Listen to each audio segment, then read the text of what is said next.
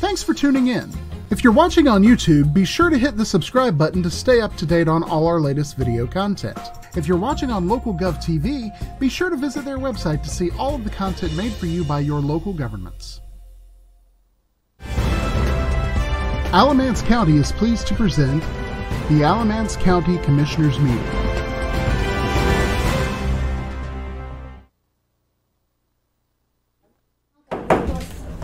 Call the meeting to order. Sorry, excuse us.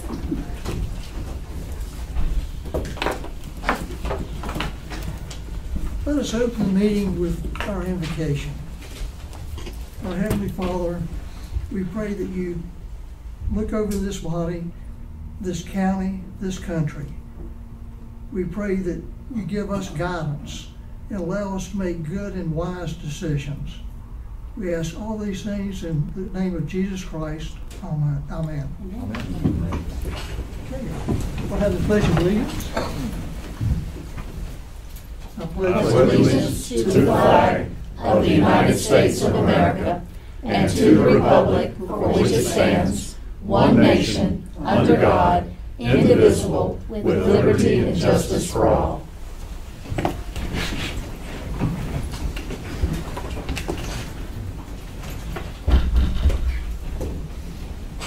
Dr. Gatewood, would you please come forward? Thank you very much, Mr. Chairman.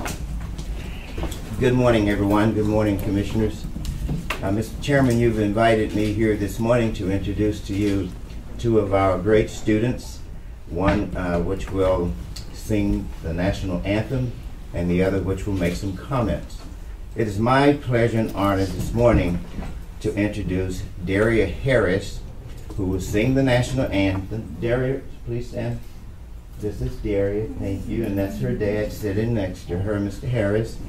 Well, she will sing the national anthem this morning, so get ready. It's going to be absolutely fantastic. Let me tell you just a little bit about her. She is an Eastern High School student from Mebane, and she is president of the music club at Alamance Community College. She's been singing since she was a toddler. That's a long time to sing, Daria. She also enjoys acting and dancing. She's majoring in college transfer, so she plans to transfer to one of our public universities, undecided as to which one. She's considering Fayetteville State University, Winston-Salem State, and UNCG. So that's going to be a tough decision, but she's going to make a great student wherever she goes, and she will major in arts. The next student I'd like to introduce is Ruth Mann. Ruth is from Burlington. Ruth, please stand. Ruth has been homeschooled, and now she's an ACC student in our early college program, which is a very exciting program within itself. She is pursuing an associate in arts and plans to transfer to a public university in this state, a little undecided which one at this time, such as Dario, and she will major in forensic psychology at the university when she goes there. So she's excited about that. I am excited about both of these students. Ruth will graduate this spring, and both of these students will represent Alamance Community College and Alamance County in Orlando, Florida, in 2 weeks at a student leadership conference. So with that said, Mr. Chairman, may I invite Dario to the podium? Thank you. Thank you. Dario? And while she's walking up, let me say, both these young ladies were exceptional at your groundbreaking, I guess, what, a week and a half? A week ago. And after that performance, I would say, and just real honor to hear you and your presentation, I was just overwhelmed and begged Dr. Gatewood to have you come for us. Thank you. I would be remiss if I didn't say thank you all for being present at the groundbreaking. It was a very, very exciting. Thank you very much. I think I can say too, you folks are going to be impressed. So I would also like to thank you for this opportunity. It means a lot. So I appreciate it very, very much. And if everyone would stand, please.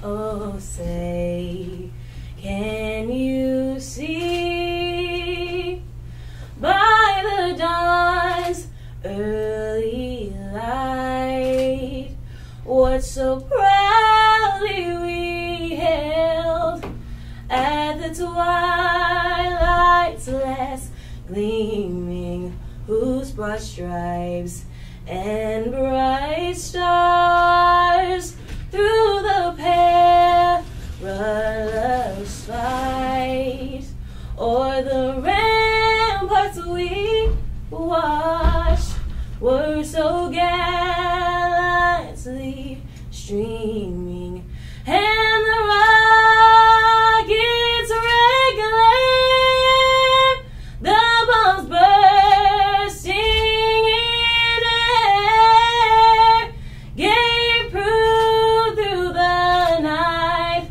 that our flag was still there. Oh, say, does that star-spangled banner yet wave o'er the land of the free and the home of the brave, the brave.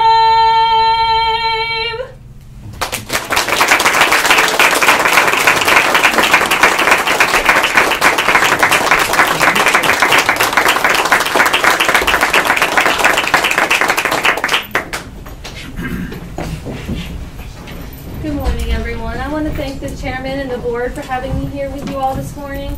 It's a true honor to be here. As Dr. Gatewood said, I'm a student at ACC. I represent the college as an ambassador, and it's a true honor to be a part of such an amazing school. I feel very blessed to be able to say that I attend there, and I know that the opportunities I have been given will do me well when I transfer to college, and I'm looking forward to that. And I just want to thank you once again for having me all. Thank you so much.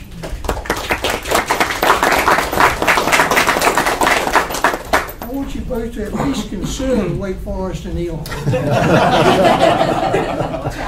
Not that I'm prejudiced or anything.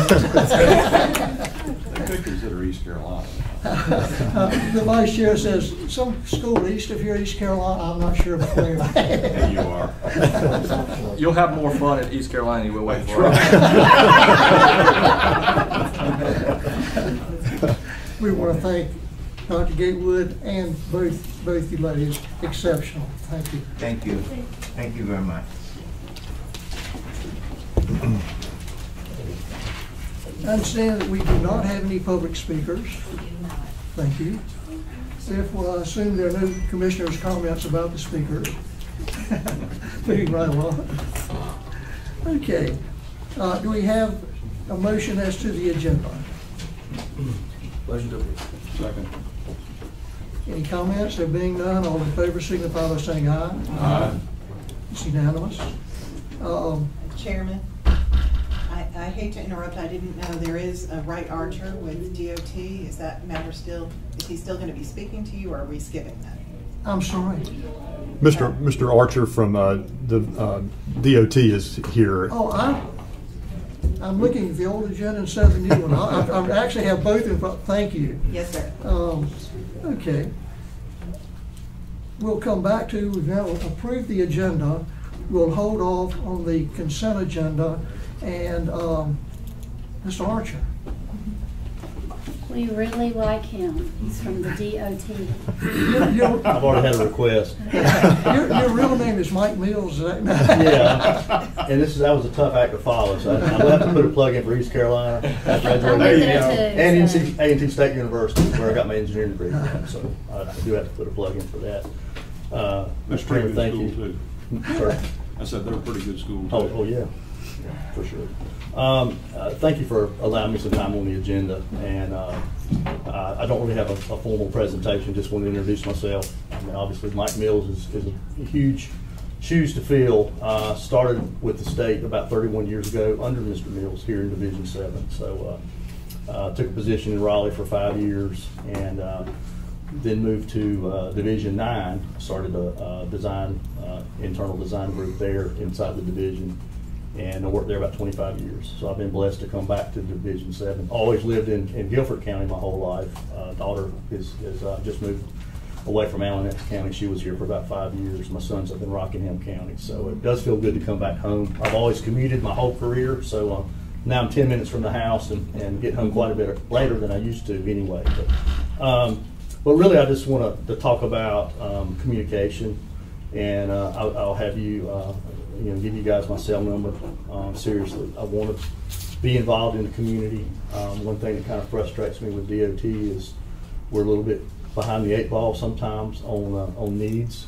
We do have a lot of growth in the area, as well as y'all know. Alamance County, Guilford County, Forsyth County, that corridor is really kind of in the magnifying glass right now for growth. And as a department, we want to try to stay at least in tune with those needs, and with y'all's help. And you'll see me some more. COVID's kind of slowed things down. I've been in this position a little bit over a year, and fortunately I hadn't been out to meet y'all. But just want to thank you for the time to introduce myself, and I will provide my contact information. And if you have any questions, I'll be glad to answer any questions. We'll be calling. And I've already sent you a request. I've already wrote you a note. So we'll get on that Okay, hopefully very soon. But seriously, communication is the key, I think, for our success. I want to follow up Mr. Mills' his path. So absolutely, you have some big shoes to fill. Oh, absolutely. Mike did a great job. Absolutely. If we ever had a need, we could call him and it would get taken care of. Well, and I want to continue that. I really do, and that's part of why I want to be here. So I want to be around the community and hear what you guys need. So thank you. Well, thank you very much. And we appreciate it. Thank you. Thank you very much. Thanks for your time. Thank you. Okay, we're back to item number 6, the consent agenda. Motion to approve. Second. Any comments? There being none, all in favor signify by saying aye. Aye. It's unanimous. Thank you. Okay. Our county attorney, I think, is next. Actually, Mr. Chairman, I'm going to present this, but I've been working closely with Ms. Bechtel on this item, so if it's all right with the chairman, and I'll go ahead and present. So we have before the commissioners to consider reinstating the Alamance County Industrial Facilities and Pollution Control Authority, and to appoint members to this group also. The purpose of this authority is to work with local businesses that meet federal criteria to qualify for tax-exempt loan assistance through the issuance of industrial revenue bonds. Federal legislation has created this opportunity for small businesses that are involved in manufacturing, and it does require a local government partner. The county authority has existed in the past. It appears to us, according to records, it last met in September of 2000. At the time, it met to assist Pure Flow Incorporated to acquire and develop the site they currently make use of at 1241 J Lane in Graham. It was a successful effort then, a partnership between the county and Pure Flow, and led to the great corporate presence of Pure Flow in our community. And Pure Flow is once again considering expanding its facility at J Lane. And we're joined today by representatives from Pure Flow leadership. We have Lauren Holt with us today. Lauren is the Chief Financial Officer with Pure Flow, has been with them for 8 years, and came to Pure Flow from Gillum Coble Mosier, which is now Gillum Bell Mosier, and Lauren's also a county resident. We're very glad to have her and Pure Flow in our community. We also are joined via Zoom by Mary Nash Rusher. Mary is an attorney with McGuire Woods, and she's been working closely with all of us to navigate this industrial revenue bond process. In your packet, we included conceptual information about the plans that Pure Flow is considering for expansion at their site. And again, Pure Flow is interested in using the industrial revenue bond method to finance that.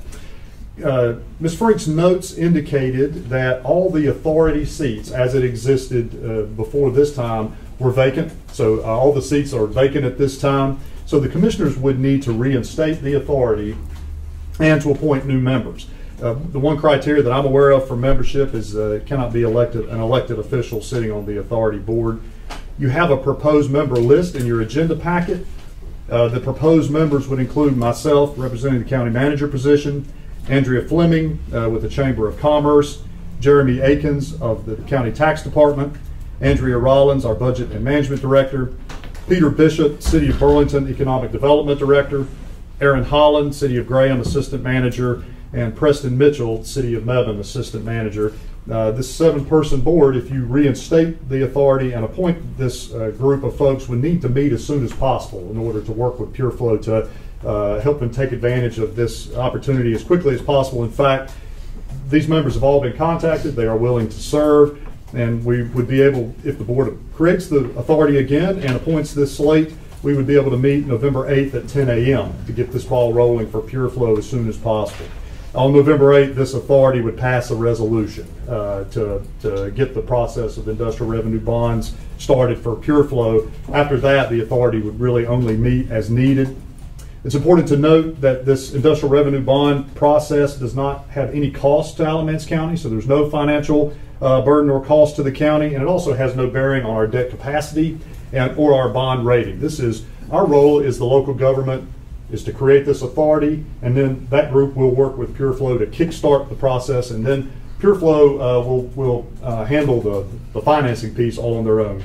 At this time, I'll be happy to try to answer questions. Just let me say how much I've appreciated Ms. Bechtel's work helping us put this together. Also, Ms. Nasher and Lauren, we've all worked together really quickly to try to put this together. And Lauren, I don't know if you'd like to speak to this project or how important it is or anything about PureFlow. We have been blessed to be in the area for the last 20-ish years. Prior to that, we were in Mebane. We call Graham, Alamance County home, and we would very much appreciate your support in improving this board so that we can get the reimbursement resolution established and continue to grow and develop here in our local area. Thank you. As a matter of point, I think because I got you off by reminding you of the DOT gentleman, because that changed from the agenda, I don't believe you approved the agenda. So if you wouldn't mind doing that, and then we will resume this discussion. Thank you. And that's why we appreciate this lady. I thought we did, but maybe not. Either way, it doesn't matter. Yeah, I moved for it. That was consent. Yeah, it was moved and seconded. I thought it was. And I thought we all voted on it as well. We had that for the consent agenda, but not for the actual approval of the agenda. Okay, thank you. Do we have your motion again for the approval of the agenda? Yeah, so. All right. My second. Second. All in favor signify by saying aye. Aye. Does that put us back in good standing? Absolutely. Thank you. So, Commissioners, the question for the board is to reinstate the authority and to consider appointing this slate of members that would then go and meet on November 8th to further this process for PureFlow. So. And the only other item that would come back to the board would be, this allows PureFlow this option, and they're working through, and there are a lot of confinements, which is why we don't see them a lot of configurations that have to happen under the federal tax revenue code to make it worthwhile for a company to use them. It looks like it could work for them. They still have to work through more details, but that resolution by this authority that Alamance County affords and the people you will appoint to have to meet and adopt that resolution before the 24th. That will not be back in front of you. And then if they determine months down the road that this in fact makes sense for this company, then the only thing to come back in front of you will be that final approval. But it will be not much of an issue to approve at that point. We'll have all the information.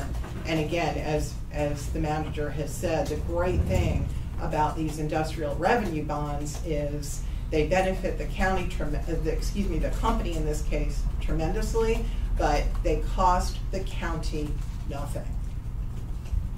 Not too much left in this world that costs the county nothing. So exactly. And that was the question I was going to ask. You've already answered it. Thank you. So you just need a motion to approve the resolution? That's correct. I'll make that. Second.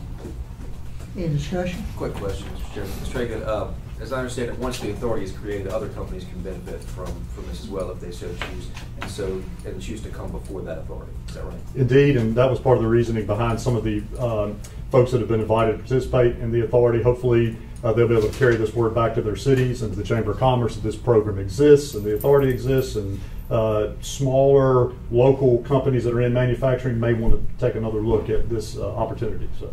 And does the authority have a lifespan Right. Yes. It According to the obviously lasts. statutes, they are appointed until their predecessor is appointed. It's just because this board has been in existence for such a long time without needing any action that you need to appoint these members today. But according to Mary Nash Rusher, because of additional changes in tax codes and things, there is hope that we might see one come forward where this could benefit that company here in Alamance sooner than the time span that has happened between PureFlow's initial industrial bonds and the ones before you today. And these groups that the proposed members represent are ones that we normally partner with on economic development projects also, and are established entities in the community. So if one of these individuals were to leave, you know, we would be going back to a city or to the chamber to get someone else to serve. So. Therefore, there is no term limit, no term as to longevity. That is correct. This is different from most boards where you typically would appoint someone for, say, a 3-year term. It is just until they're no longer able to serve, and then we need to replace someone. Excellent. That's correct. So we're appointing a person from a position as opposed to the individual? No, you're appointing the positions. If they're not able to serve for some reason, then you would likely go back to that source, Right. But you wouldn't have to. It gives you a little more flexibility. So if one of these individuals now serving left the position they're currently in and moved to wherever, then we could then replace them, or would they have to resign? Well, they would hopefully send us a formal resignation, but they would be deemed to resign if they're not in the county anymore. They certainly couldn't serve on this board. And then you have the choice as to whether or not you replace their predecessor in that particular position, or perhaps there's another area that you think would be better represented and you could appoint someone from that. That's completely going to be up to you as a board. Do we have a motion? I made it. Do we have a second? Have a second?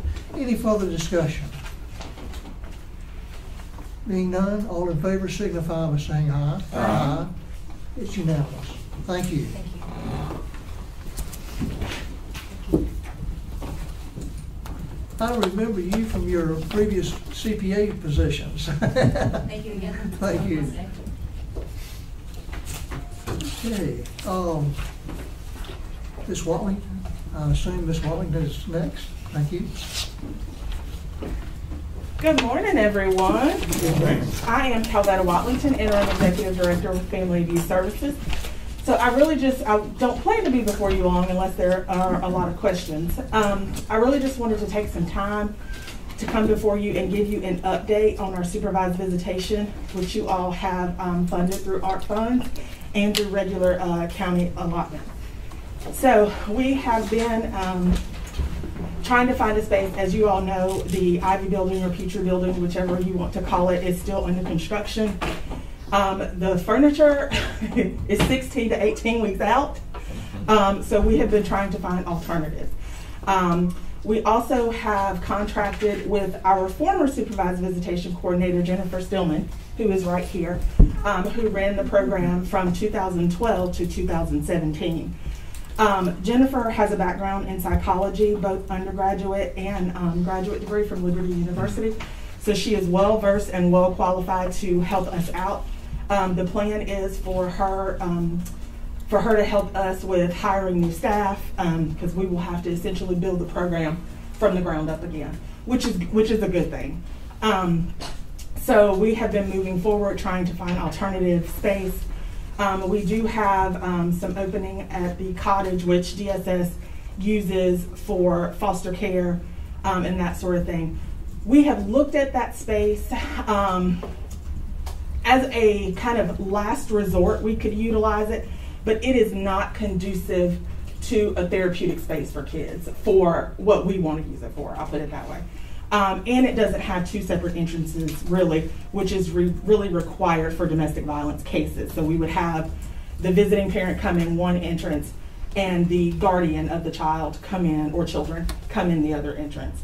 So we have reached out to Ebenezer, which originally offered their space back kind of when we first hit COVID and that sort of thing. And the plan is to reach out to some other spaces too that have a good open space, including the children's theater, the children's museum, and we would utilize that for our lower risk cases. Any questions around that? So it is no longer held at the Family Justice Center? No. I know when I worked there it was. It was an ideal spot. But so domestic violence has grown so much all year round. It has, and part of the reason it's not really an ideal spot any longer is because we serve the entire community with this program, and they aren't necessarily going to be domestic violence related cases. They'll be kind of whatever's ordered by the court. And so in this space, currently in the Family Justice Center, we really want it to be a victim service space. And so that's why it's necessary, one, and we're out of room. That's the other thing. We've grown so much. That's the other reason why it's necessary to find a different space. Do you have a feel for when you'll be able to move into the Petrie Center? So furniture, last we heard from Director of Department of Social Services, Adrian Day, furniture is 16 to 18 weeks out. So yeah, that's why it's necessary to find an alternate space. We're also in the process of writing new job descriptions and things like that, and Jennifer will be helping us with hiring the permanent person, because Jennifer will only be with us for about 6 months.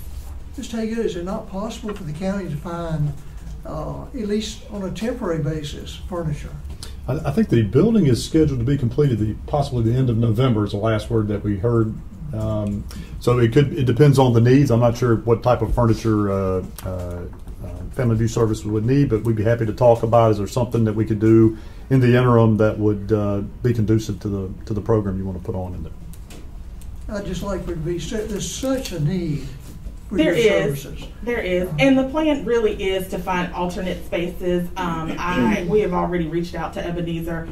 We are waiting for a response. If we don't have one in the next couple days, I'll reach out to Dr. Covington myself.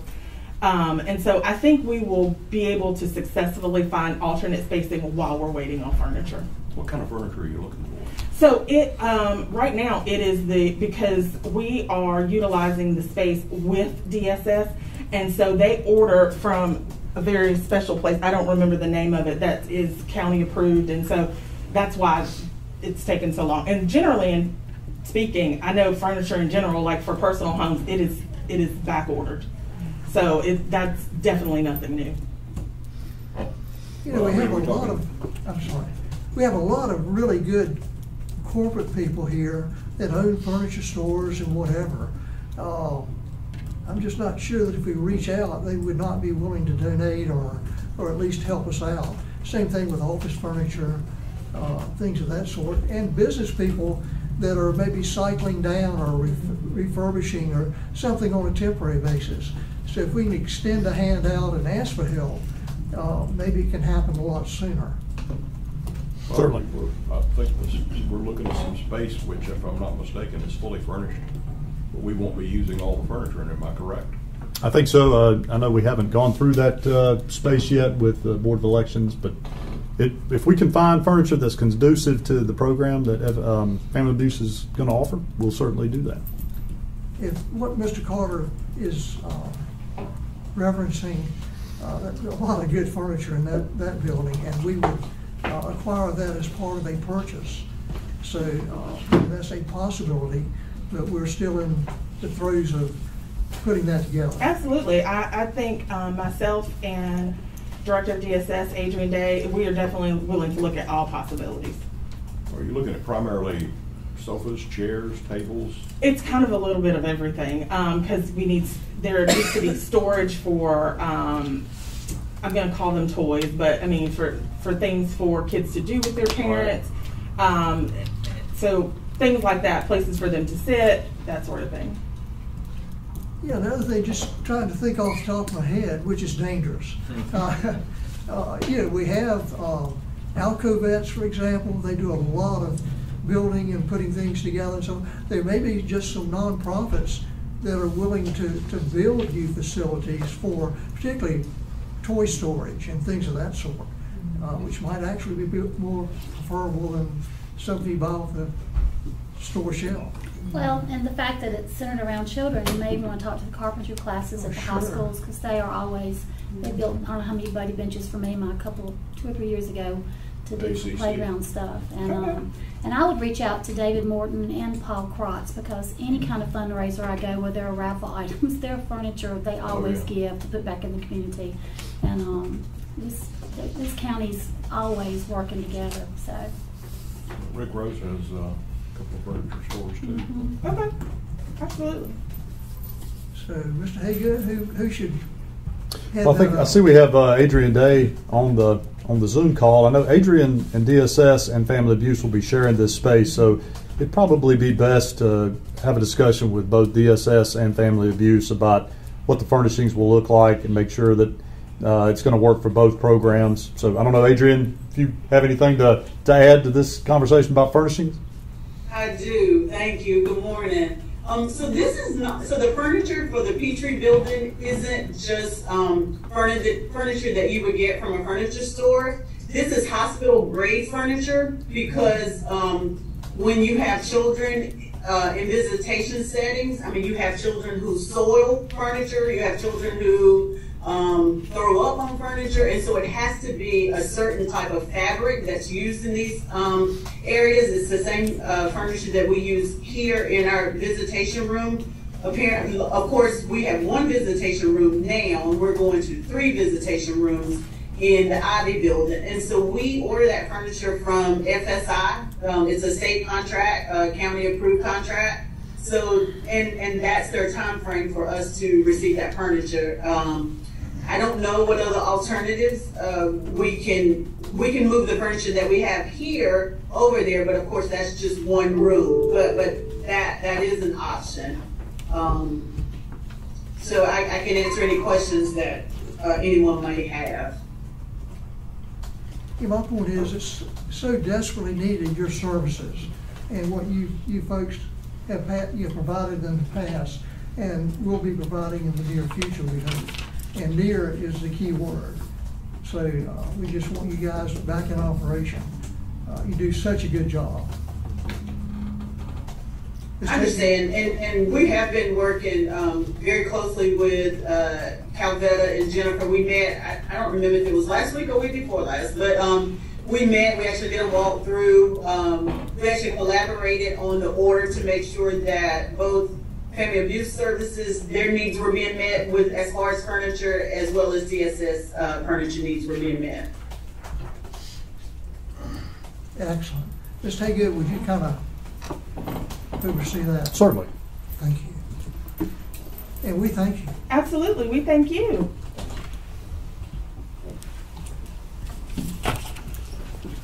Okay. Mr. Baker.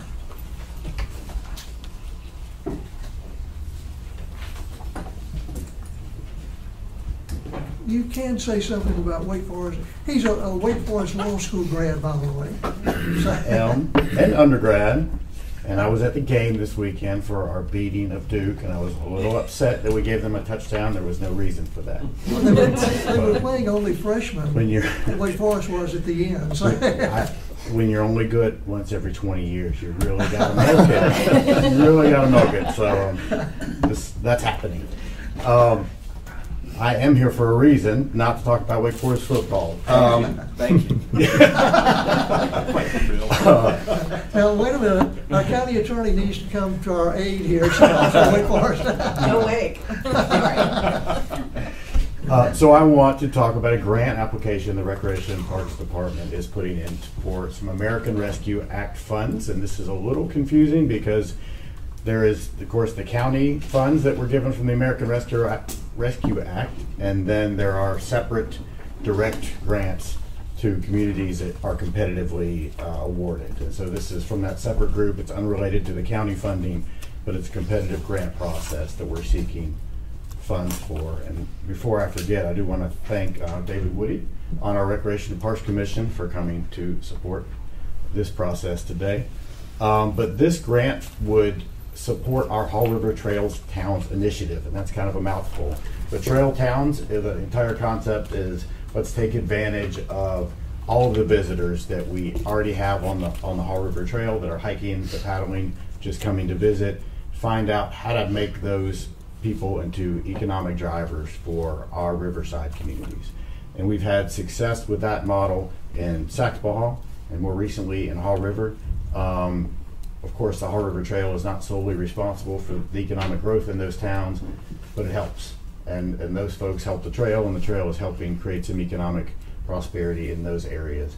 We want to expand that to our other riverside communities, not just in Alamance County, but all along the Haw River Basin. So this is a joint grant with Alamance County, Chatham County, TJCOG, and PTRC to work together on this. Alamance County is actually not the lead applicant, not the fiscal agent on this grant. That's TJCOG, but need your permission to cooperate on this initiative with them. So there's no county funding required here, but we are seeking $300,000 in conjunction with Chatham and TJCOG for all of the things we're doing. And if there's any questions about that, happy to answer those. Mr. Baker, as I understand it, the primary dollar amount goes to fund an individual or a staff member. Can you kind of just tell us what that person would be doing? Yeah, so, right, and it's a little confusing because, so Alamance County was going to do one, Chatham was going to do a separate grant, and the granting agency basically called us and said, hey, figure out how to do this together. So we're kind of mashing up two separate needs, and that's just because we're in different places on our development on the Haw River Trail. We've been doing this a little bit longer than Chatham County, so Chatham County wants to get involved, and they are going to contract out someone really to do some planning and feasibility studies, not an individual. That's going to be contract work. We are hoping to hire an individual on a temporary basis to really do the on-the-ground working with communities on the economic development part. So there's not economic development funding here. We're not giving a bunch of money to businesses or the communities. It's mostly about communication and awareness. Here's how many people we have coming to your community on the Haw River Trail. When they get off the river or when they come to hike, these are the services they're looking for.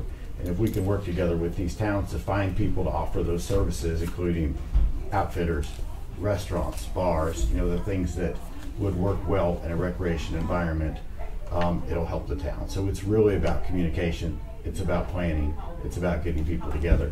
And that's a full-time job. So it funds that position for 1 year? 2 years. 2 years. Fund that position for 2 years. And there's no requirement that we keep that person on. They're not going to be an Alamance County employee. They'll be a TJCOG employee. And there's certainly no requirement that term of employment continues after the grant. Any other questions? All in favor signify by saying, is there a motion? I'll make a motion. Or second. I'll take two, I don't care. You can be Mr. one. Carter made the motion. I'll be two. Ms. Thompson the second. All in favor signify by saying aye. Aye. Unanimous. Thank you.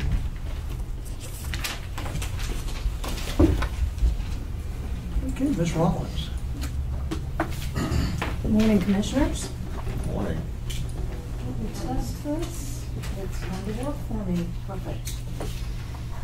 So this morning, I'd like to give you a brief update. My first art presentation was so long, I can never beat that. Everything's going to be brief afterwards. But I would like to remind you of a few things that have been mentioned before. Alamance County has received over $32 million, has been allocated that amount. We've received half of it in May of 21, and we expect the second tranche may be received a year from that date in May of 22. It's been 5 months and we're still waiting for final guidance. We don't have, the U.S. Treasury has not issued their final rulings yet on how the funds can be spent, but they've been giving a lot of information. There are a lot of trainings and interpretations out there. But the funds are still expected to be expended by December of 2024, with the caveat that if you have a project that you can commit the funds to by that date, you have additional 2 years to spend it.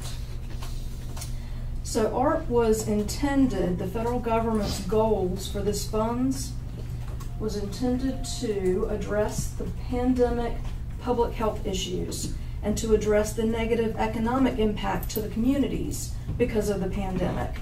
They wanted to compensate governments for lost local revenues, and they wanted to make sure that we were aiding low-income areas and populations.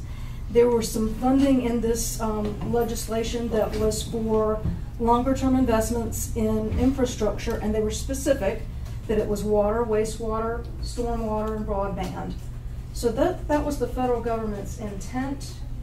And then they gave us guidelines in the legislation for how to spend the funding. So these guidelines haven't changed. These 5, we're calling them buckets of expenditure categories, are the guidelines for how any project that we want to do as a community needs to fall into one of these buckets. We need to qualify to spend ARP funding by using the guidelines that they have provided. The first one was very specific to support public health expenditures for COVID mitigation efforts. It included certain health and safety staff, and we have already budgeted some of our ARP funding in this category. The second category was to address the negative economic impact caused by the pandemic. So that's a bucket of a category where they do have, what we've mentioned before, they have QCT is an area where they consider, the federal government considers low income. It's an automatic area of our community where if we spent ARP funds on any project in that community, it would automatically be an eligible area. That is an example of how they want us to spend funds in this category. It's not, it doesn't prohibit doing other things. The third category is replacing lost revenue. And this category was created for governments that did lose revenue during the pandemic. Alamance County is not in that category, and we won't be spending in this category unless the legislation changes. The fourth category is premium pay. They wanted to provide premium pay for essential workers who are the people who were frontline, putting their health at risk, and they also mentioned low income. They were looking at, the federal government was looking at those who kept coming to work during the pandemic to provide essential services. They've given us some very specific guidelines on who those people are. And the last category is the infrastructure investments. The federal government mentions water, sewer, and broadband. And I keep emphasizing the federal government because we will circle back and talk about the state as well. The only other thing that is new that I wanted to mention is that there is a Senate Bill 3011 that was passed by the U.S. Senate last week. It's being considered by the House of Representatives, and it would change, it would allow more flexibility in how we spend the ARP funding. There were 3 categories that affected Alamance County. One of the categories, I had mentioned that Alamance County did not lose revenue during the pandemic, but this legislation would allow us to spend up to $10 million in our ARP funding as if we had. The categories, the rules around revenue replacement were much more flexible about spending, and this would change the maximum to $10 million of our allocation would be allowed to be spent in that category. Another change that this legislation proposed is to allow up to 30% of our allocation, or $10 million, whichever is higher, to be used for infrastructure-related activities. And they gave very specific parameters around this. Once again, the federal government would want us to spend on infrastructure that fits into an established infrastructure program, such as the CDBG or other established federal programs. If we have projects that fall under those typical guidelines that the federal government has in place, and they gave a long list of what those programs are that they would allow. But if we had programs that are projects that fell into those kind of categories, we could spend up to $10 million or 30% of our allocation. And the third thing that changed was that we could spend ARP funding for emergency relief. So if there was a natural disaster, such as flooding or anything else that is considered a natural disaster, the legislation would allow us to spend all of our funds to mitigate and to provide economic response in that category. Emergency housing, food assistance, financial assistance, other immediate needs in a natural disaster situation. Excuse me.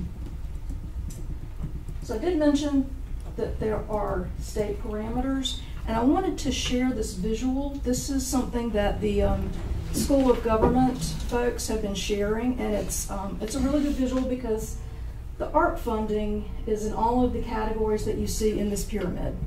The local government, facilities, operations, and personnel, community programs and public infrastructure. We can spend ARP funds on households and individuals, travel, tourism industry, and small businesses and nonprofits, and also broadband. The federal government gives funding for all of those categories. The state of North Carolina has always limited what counties and municipalities can do. So in this visual, the broadest authority in the state of North Carolina is at that bottom level, the local government facilities, things that we already do that the state of North Carolina legislation expects us to do. ARP is an easy way for us to spend ARP on that. Whereas the state of North Carolina makes it it's much more limited what a municipality or a county can do for broadband. Even though ARP allows it, there's very narrow state authority. So they have categorized this, and I just wanted to share the visual for folks who have questions, because when we're looking at projects, some of them are going to be easier to use ARP funds than others. Would an example of that be that we, the gray area there, small business and nonprofits, we're not allowed to grant? We can contribute to the small business loan program as we did previously. Small business loan program is, the parameters around that have been, at the state level, are very specific, and it's, even though ARP would allow it, the state law is what has been limiting our ability to do much. And we don't have an existing utilities operation within the county, so we can't do broadband. Yeah, the broadband, I defer to Bruce and those who've been following that closely, because the broadband legislation is difficult for me to understand, but there's a lot of it. On the surface, you're correct. Yeah, there's a lot of restriction there, and yes, if you had your own infrastructure in place, you could do that. And there's a few towns that have attempted to do that, and then they were told they couldn't do that. And so there's a lot of restrictions there. Now, there's been a question about whether or not we could help municipalities with some of our county funding, since they have the infrastructure for broadband, but then theirs is confined typically to their footprint, their city footprint, so that it wouldn't get out into the county, it wouldn't be benefiting the people we really need to be able to help. Correct. And they're also receiving their own. That's right. Money. So this is another visual that I wanted to make sure that we shared. On the left-hand side, you'll see that there's a circle. The orange circle is the federal legislation on what is eligible for ARP spending. Thank you. And then on the right-hand side, the blue circle is what state law allows counties and municipalities to do. And we have to be in the gray area. It has to be ARP eligible. It has to be state allowed. That's important. On the right-hand side, you'll see a light green federal law compliance. So this is all of the U.S. Treasury guidelines and other federal guidelines for federal spending, such as the CDBG projects or any of those other, the purchasing law for federal programs would be in this light green circle. And on the right would be the state law compliance, which are, a lot of them are the same, but some of them are different. We have to do all of them. So if we are to spend ARP funding, we not only have to do all of the state law compliance for purchasing processes and for every other process, but we also have to do the federal. So this is important because agencies that we have worked with in the past will be asked to do different things now. If we are using ARP for a project, we may have to go through a different competitive bid process. We may have to go through additional paperwork, contracts, legal team might be involved, where in the past they might not.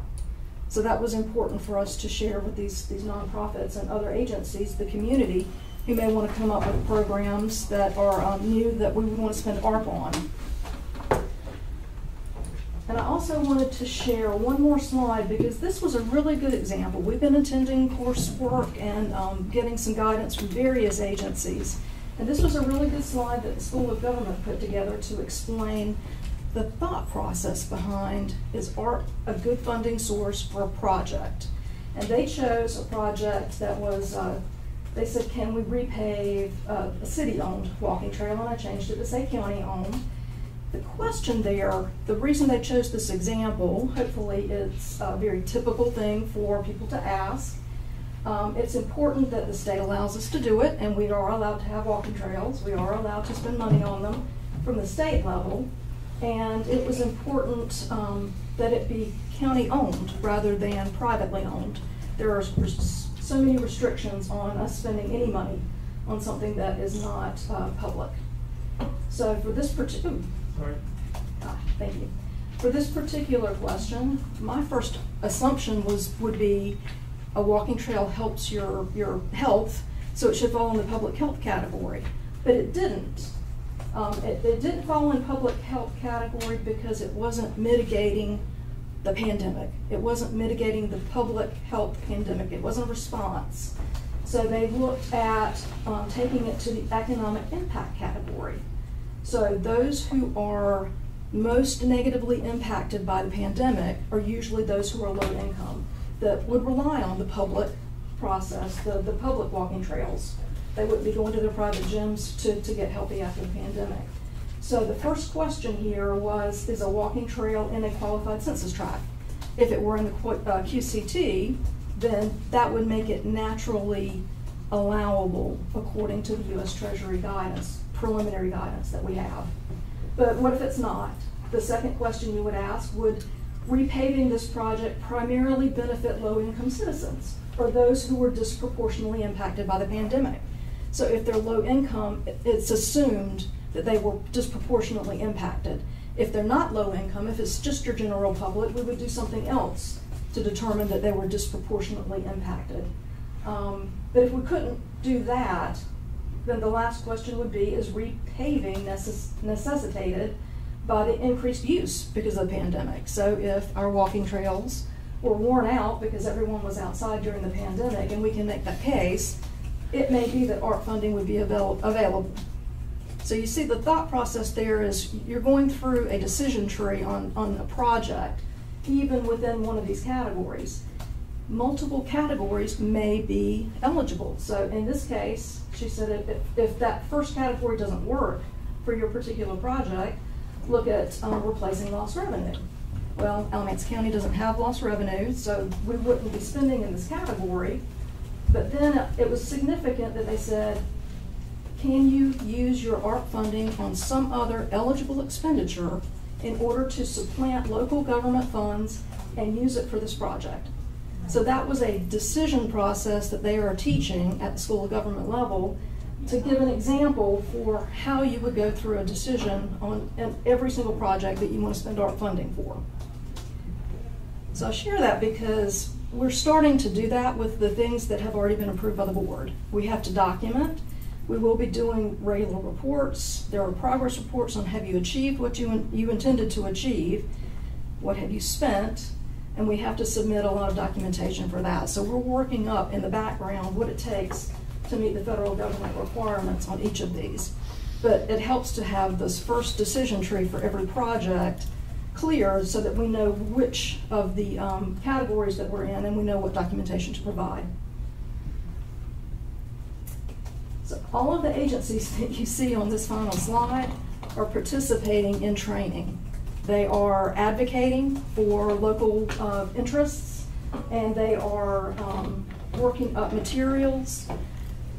All of these slides came from one or more of the presentations that they have provided, and we do have recorded webinars and presentations available on various topics. So if for those who might be interested in stormwater projects, there are 2 or 3 resources that we have that we can share. For those who might be interested in broadband, there are other resources. So there are a lot of professionals who are looking at specific pieces of this legislation in order to provide more guidance. And we would need to know where we're going with the local funds in order to tap into the right resources. And if there are questions, we can find the answers. Okay. Thank you so much. Thank you. I know you have a large job. And Mr. Hagan. Thank you, Mr. Chairman. And I'd just like to say how much I appreciate Andrea and her team. They attend every webinar.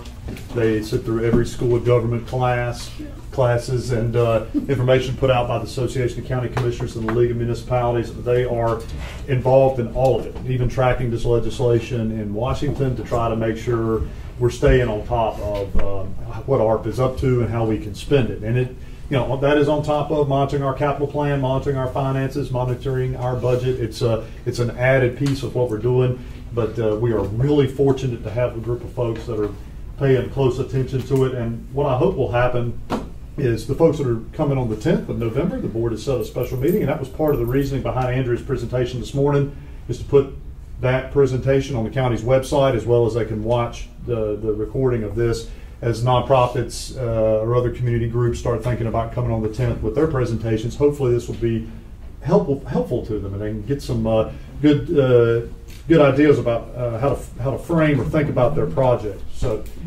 as I said, the commissioners have set a meeting date for November the 10th at 6 o'clock for the community to come and present information to the commissioners about what they would like to see the county consider to do with our ARP plans. And I thought it would be appropriate to go ahead at this point and to go over with the commissioners and the general public what we have seen thus far from county government in particular. So this is a repeat. We spent a lot of time reminding the board and the public. We've been allocated almost $33 million to Alamance County from ARP. We've received, as Andrea mentioned, about half of that, due to receive the balance next May. And once we realized the dollar amount we were going to receive, that this was a real program, our office started working with county departments and partner nonprofits. We have some very close-knit nonprofits particularly through Health and DSS. We started working with them to say, okay, you know, if the county's going to receive $32 million and have to be thinking about how to spend those funds, give us some ideas of needs or potential projects for the board to consider, and to be thinking about those costs extended over the 3-year ARP period. So what you're going to see today, though, is really county government, right? We've taken the nonprofit piece out. The reason we did that was because they're coming on the 10th. Okay, so the information I'll present you today is tied to a county department identified need in some form or fashion, not nonprofits. So this will only be about county government info today. And it is important to remember that the commissioners have already approved spending a little over $1 million on mental health agencies. As Calvetta mentioned, some of that funding went to Family Abuse Services, some equipment related specifically to the county's attempt to deal with COVID, and 3 new positions at county government.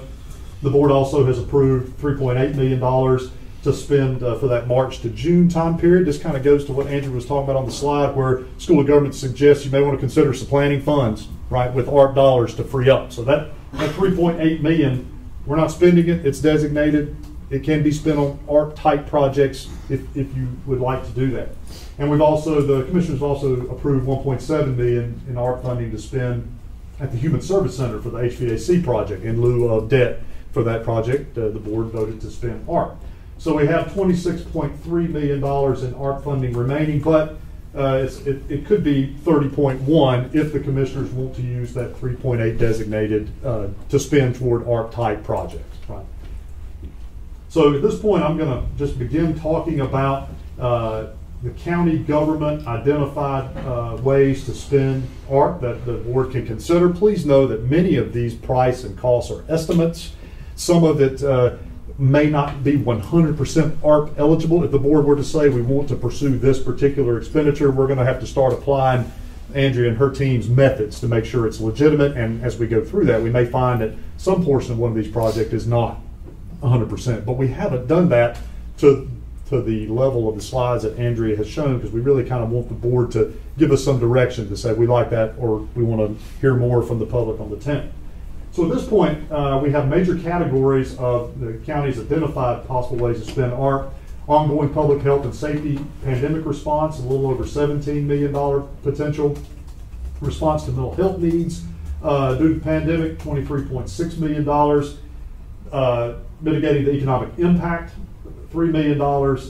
We've identified $900,000 in potential water and sewer projects, and a little over $3.3 million for broadband projects. So county departments, including county management, right, have identified $48.1 million in potential ways to spend ARP money. Remember, we only have 32 million.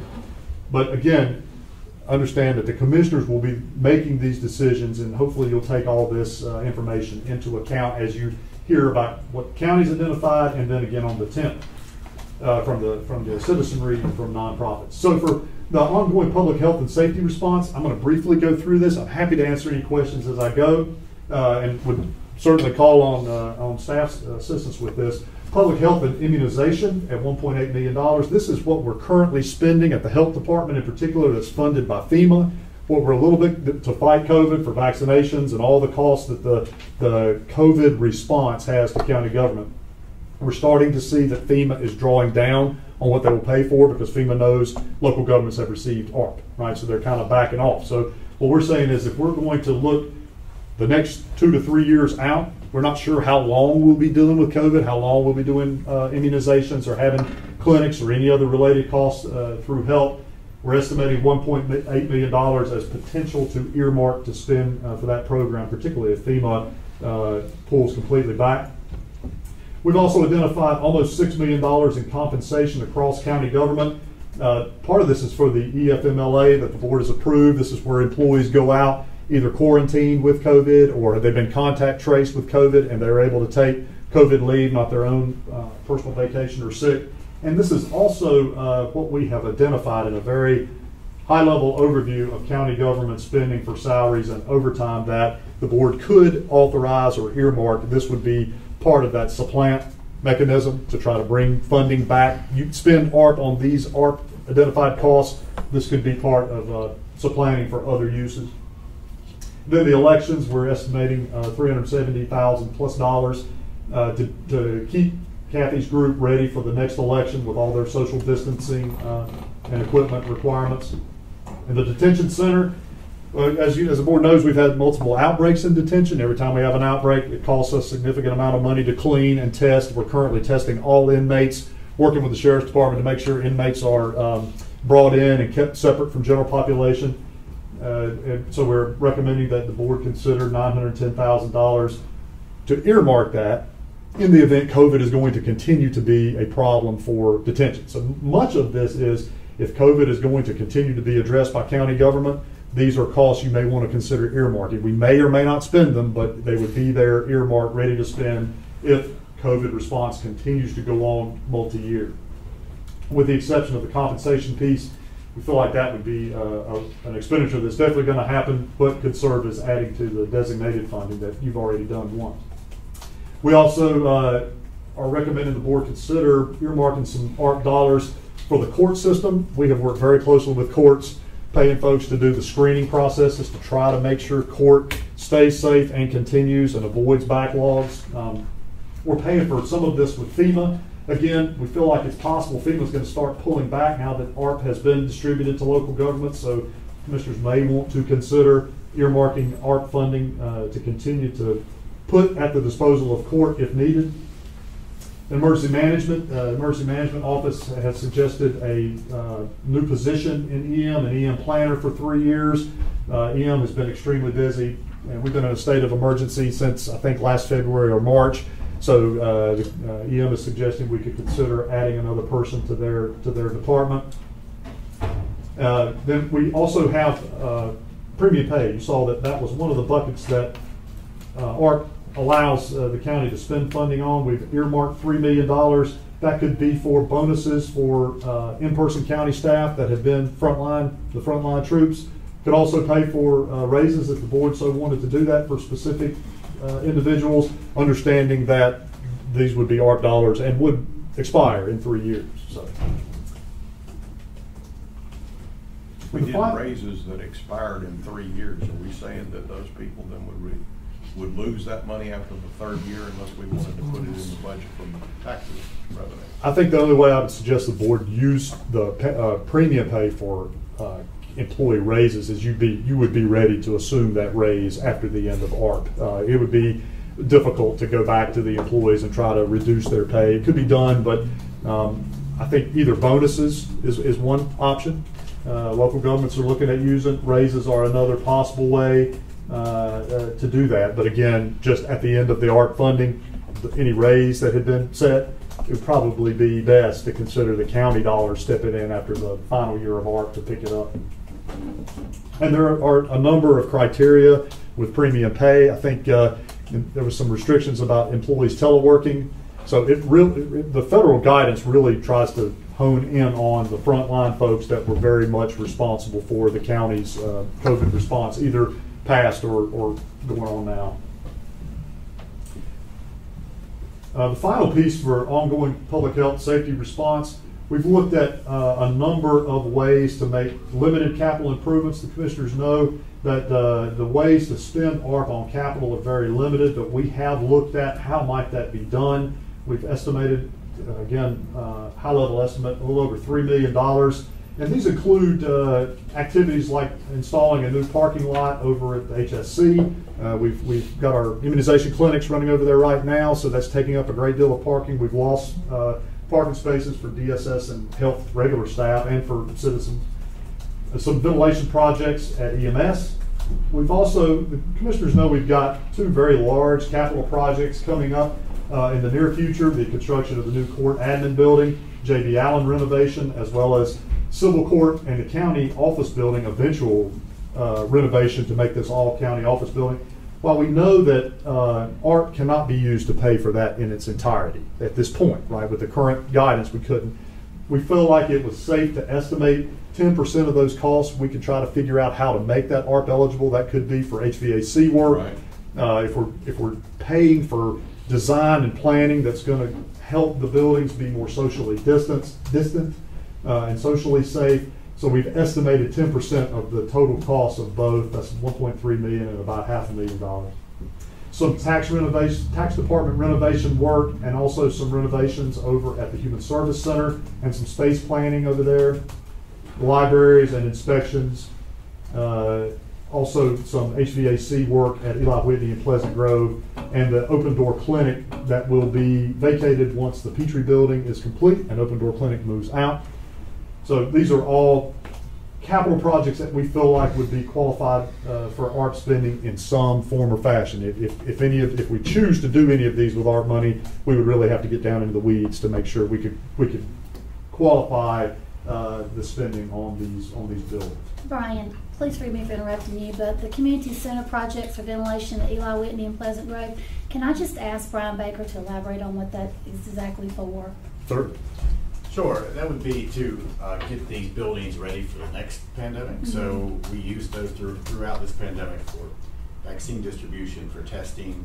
They were usable, but not great. They don't have air conditioning in either one of those locations.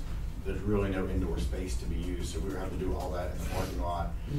So a lot of these funds were geared towards getting our community ready for the next pandemic, and I think that would be a good investment. So possibly a thing had to be used for emergency shelters as well? Absolutely. Okay, thank you. So obviously, capital spending is limited. We've tried to find ways that if we were going to make improvements to our buildings, they would fit within the ARP criteria. This is the largest potential expenditure of the county's ARP funds. This is to respond to mental health needs that have been brought to light due to the pandemic. $23.6 million potential spending here. The Diversion Center, I know the commissioners are very familiar with this project, but we've been working on this with RHA and our Justice Advisory Council and stepping up in the Sheriff's Department for a number of years. We're suggesting the commissioners could consider earmarking up to $13.2 million. So the Diversion Center with VIA, we now have VIA with us, and they've looked at our model of, which was based on where we currently are. We currently have a diversion center located on Ann Elizabeth Drive, 7 days a week. I believe it's 8 hours a day. VIA and RHA have worked together to put together a new model of what the diversion center could be, and that would be a 24-hour-a-day, 7-day-a-week facility that would also include 16 beds. So there would be bed space in the building for individuals to stay there longer than the 23-hour chairs. Our original model, before we had access to ARP funding, was Very, very, very small scale, 23-hour chair, low level. Good, important, useful. This model is far above that. So what is a 23-hour chair? There are at a behavioral health center like RHA currently runs, there are statutes that limit how long someone can stay in that facility if it's not at this expanded. Yes, at this new model level. If they can have a chair, they can have a bed, they can stay there in that chair or in the vicinity of that chair for up to 23 hours. Then they have to be, that person then has to be relocated. And the thing of it is if you can't find a spot for them, you're really in trouble, because 23 hours, it seems like 23 days when you're looking for beds in this everywhere. They're not just out there waiting to receive people. It is very difficult to find somewhere to put someone. It's got to be a comfortable chair. So we've worked with RHA and VIA to come up with this potential budget for the diversion center. We would be looking at art funding at the amount of $11.3 million a year for 3 years. And then we would budget a little over $1.8 million of county art funding to try to put toward the capital costs, because that 11.3 includes operating, which also includes facility costs. That could be lease or debt, depends on where we light on where we want to have this facility. But anything we can put toward the capital costs, we had talked about perhaps the county's dollars could be used to offset cost of water, sewer, HVAC, similar to what we've looked at some of our other buildings. And we would also we still have Cardinal's $1.2 million that they gave us several years ago. It's a one-time grant to be used for capital for a new diversion center. And we hopefully will have some Petrie funding left. Mr. Petrie had agreed when he made his donation for the construction of the Petrie building, any funding that was left could be put toward the capital cost of the new diversion center. I think the one thing to take away, this is an estimate, $13.2 million. If the commissioners decide that the diversion center is a definite project that you would like us to spend more time diving into, then we're going to try to drill down on those operating cost estimates. And we are also, with this model, we're estimating that at the end of the art funding, the county would be looking at having to come up with a little over $2 million a year in addition to our own funding that we already spend on diversion. We currently spend maintenance of effort funding in the amount of a little over $1 million. So we would have to come up with an additional 2.1, and that 2.1 includes our opioid settlement. I think we have estimated our opioid settlement dollars might be around $380,000 after attorney fees are taken from that for, I think it's 18 years. So we have included that. Now, that may or may not happen. There may be other ideas about what to do with opioid settlement, but if you put all the county's opioid settlement, all the county's maintenance of effort money, we would still need to come up with about $2 million annually. If the commissioners decide this is a way to go, diversion center is of interest, then we're going to spend a lot of time trying to come up with a model that lowers that $2.1 million. That would be ideal. How do we do that and make it to where at the end of the day, art funding is gone, that $2 million is something that we can live with easier. And I just, if I don't tell you, I'll forget. No, it's okay, During please. our steering committee meeting with Donald Roos, he came down for VIA to have a great team meeting with us, with the leads, and it was a much smaller group than Jack. And the goal is, this place is very close to the hospital, is to get the hospital to buy in as well, because that's going to really alleviate what is sitting in the emergency rooms waiting. And once law enforcement brings them to the emergency rooms, they do not leave, they have to stay there. If they bring them to the diversion center, they can leave them with that, because it's just geared and estimated to do all that. So you're looking at more funding probably as far as the hospital, because that's a great collaboration, and plus the fact that we're going to take such a burden off of their ER. So it's something to really consider. I think that's a wonderful comment, and I think Mr. Turner's addressed that issue as well. My concern there is if HRA or Cone, either of them pull out and we don't fully control the facility, then we're in a lot of trouble.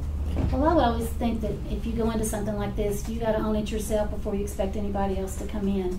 But I don't answer for Mark at ARMC, but I think this will be a godsend to what they face every day in that ER room.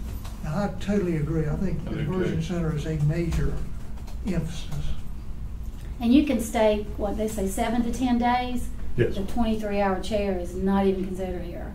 I mean, this is 16 beds, and we've talked to RTSA. I mean, it's going to really pull so many providers that we have in the county that sometimes you don't even know about to really work with them as well. Because right now, you have shortage of beds because when we did the recovery court, went down to see that, I mean, it's everywhere trying to find a location for folks. And close by home is always the most effective for family support, children, that kind of thing. If this thing is done correctly, it will help the sheriff's department, should help their budget with reduced beds and things of that sort. So we're pulling money from all kinds of sources.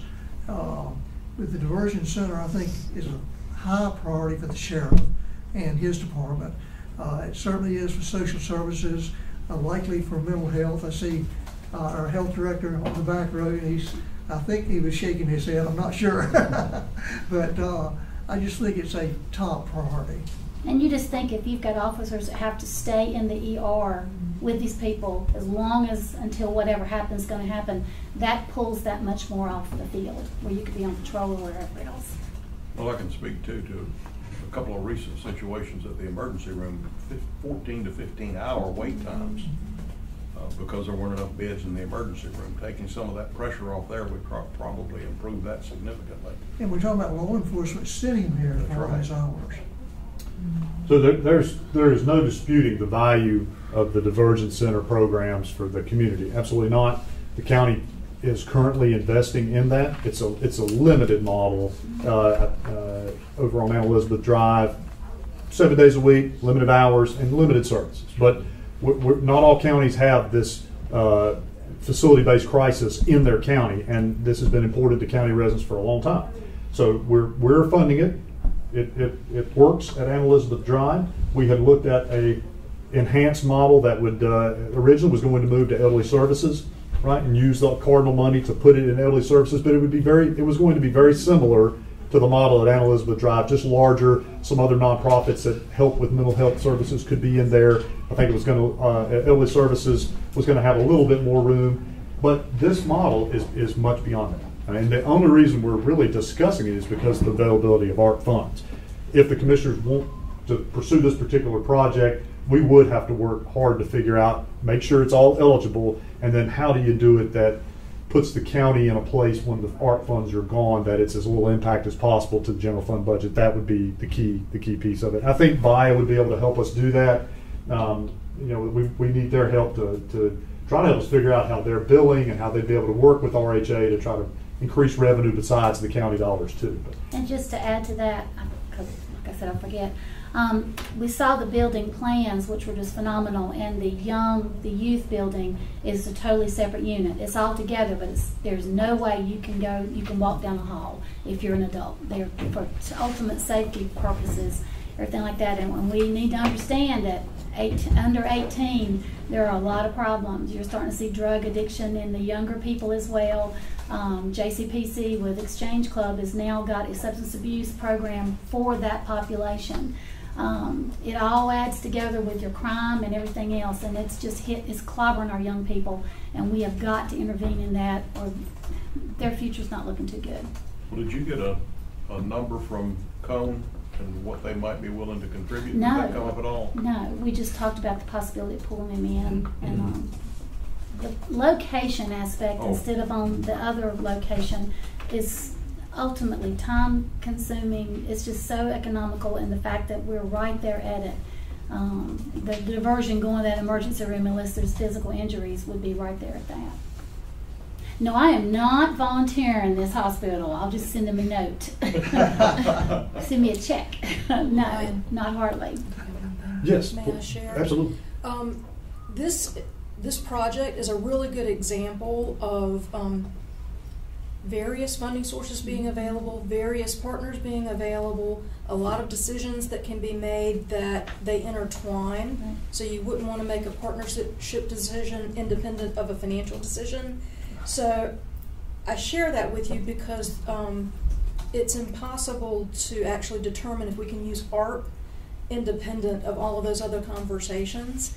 And then this particular project, there are 6 or 7 different resources that could be tapped.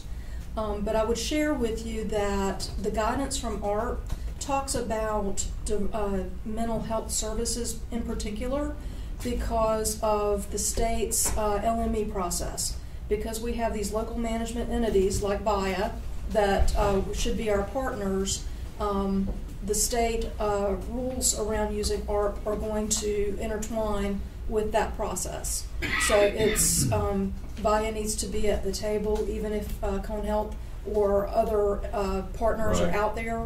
It's going to be easier to use federal and state funding with that kind of a process. Whereas if you did something slightly different, you would look for other funding sources. Yeah, VIA was definitely, I saw as the lead in this because they've got experience in developing and creating diversion centers, and that's, you want the person that's done this path before, because there's been so much work done for the JAC committee and the steering committee, and they're at the next level of having to go across the bridge to where we're digging dirt now, so to speak. And VIA's got vast experience, and they're very, very committed. So we're very blessed to have them. And we'll have them putting money into the project, obviously.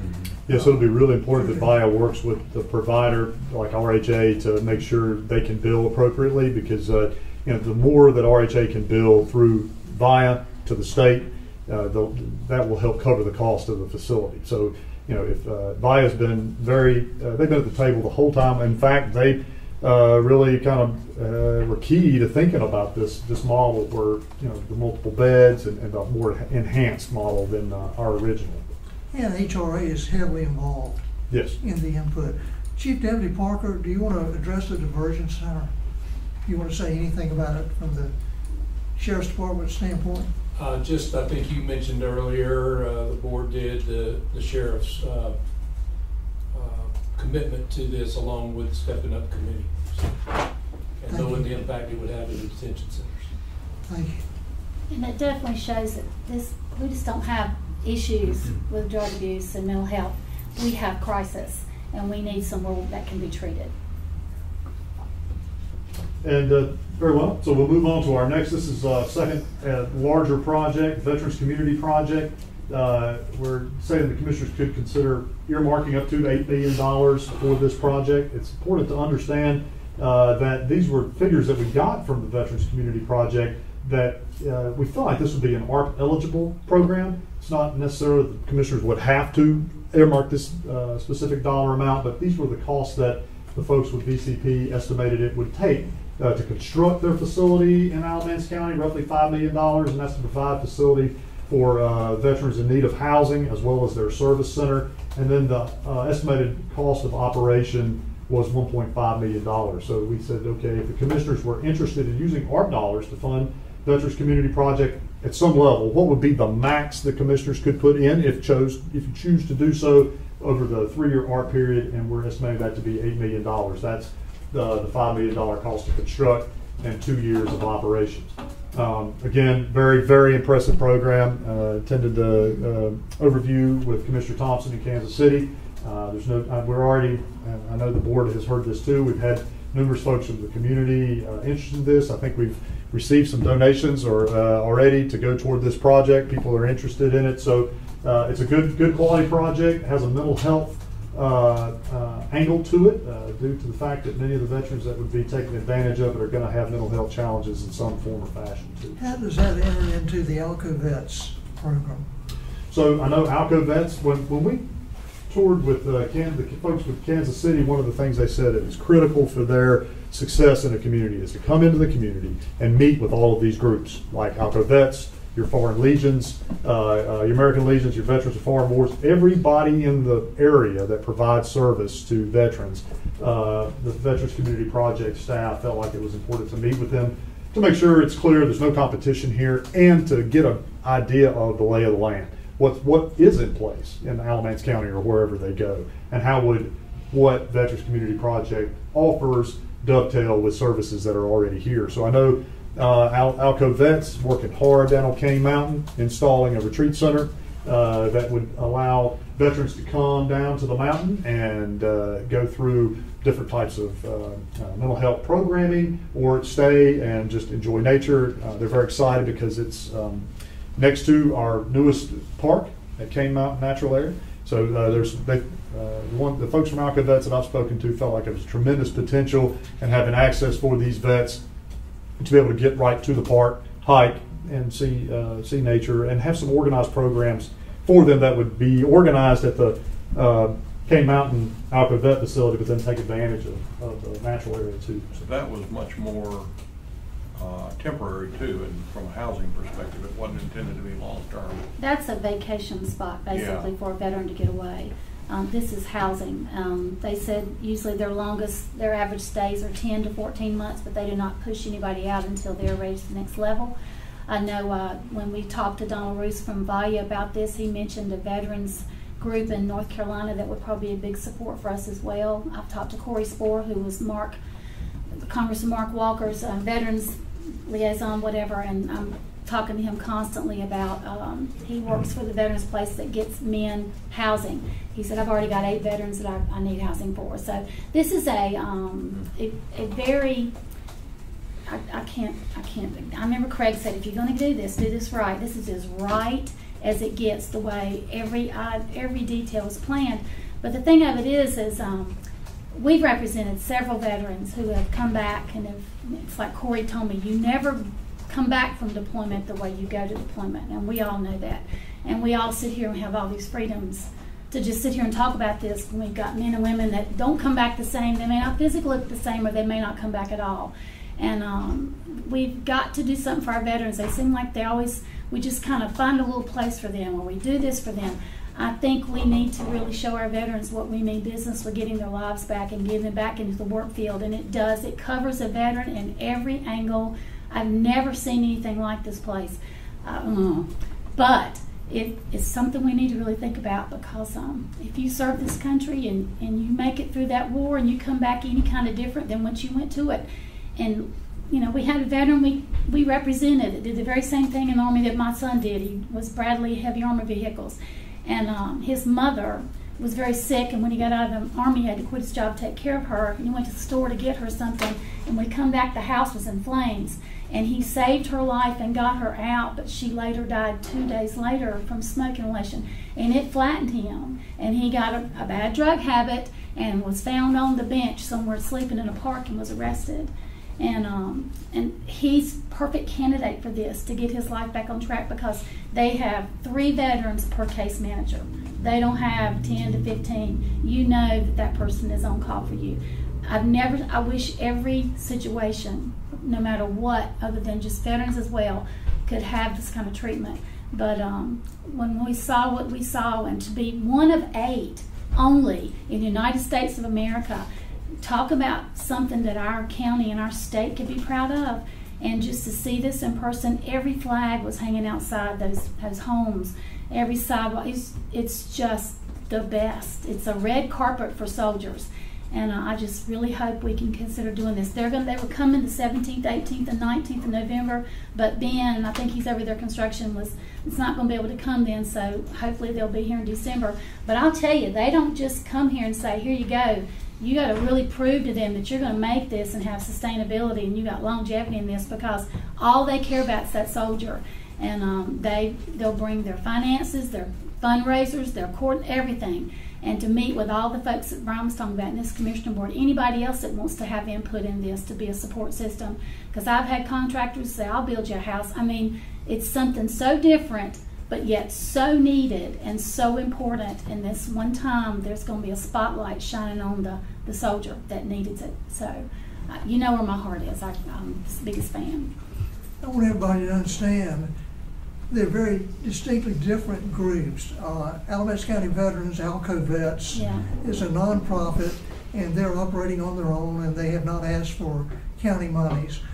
This group is also a nonprofit out of, is it Kansas City, Missouri. Kansas City, Missouri, and is also a separate nonprofit. And one of the questions I had, of course, is, are the veteran services, is that a federal obligation, a state obligation, or is it really an Alamance County? Can we afford to be obligated to supporting all the veterans when it's really a federal obligation? Just a question. I see that we have Sheriff Johnson here, and I asked Chief Deputy Parker if he had any comments on the diversion center, and he said, do you want to say anything in regards to the diversion center? I say it needs to be opened right now today. If that answers your questions. Thank you. Mr. Chairman, quick question for Mr. Eagle. The Veterans Community Project, the one-time facility cost of $5 million and the operation cost of 1.5 a year for 2 years. Are those the total costs? Yes, they are. And let me make sure it's clear to the board. Veterans Community Project is very clear. They work hard to be sustainable. They're very interested in our corporate neighborhood in Alamance County and how they would fit into it. So this would be, this is just to give the commissioners an idea of if the commissioners wanted to allocate ARP dollars, this would probably be the maximum amount based on the budget that we've heard from them thus far. So, and in other places, do they put up the facilities themselves? My understanding, it's depends on what town they're in, but I don't want to communicate to the commissioners that Veterans Community Project is expecting for the commissioners to fund this in its entirety either way. I think if the commissioners want to spend ARP dollars on this, this would be the max, and but I think they're going to make their decisions based on community support, the need, and sustainability. So I've talked numerous times at council meetings about leveraging county dollars for some of these projects to make county dollars go farther.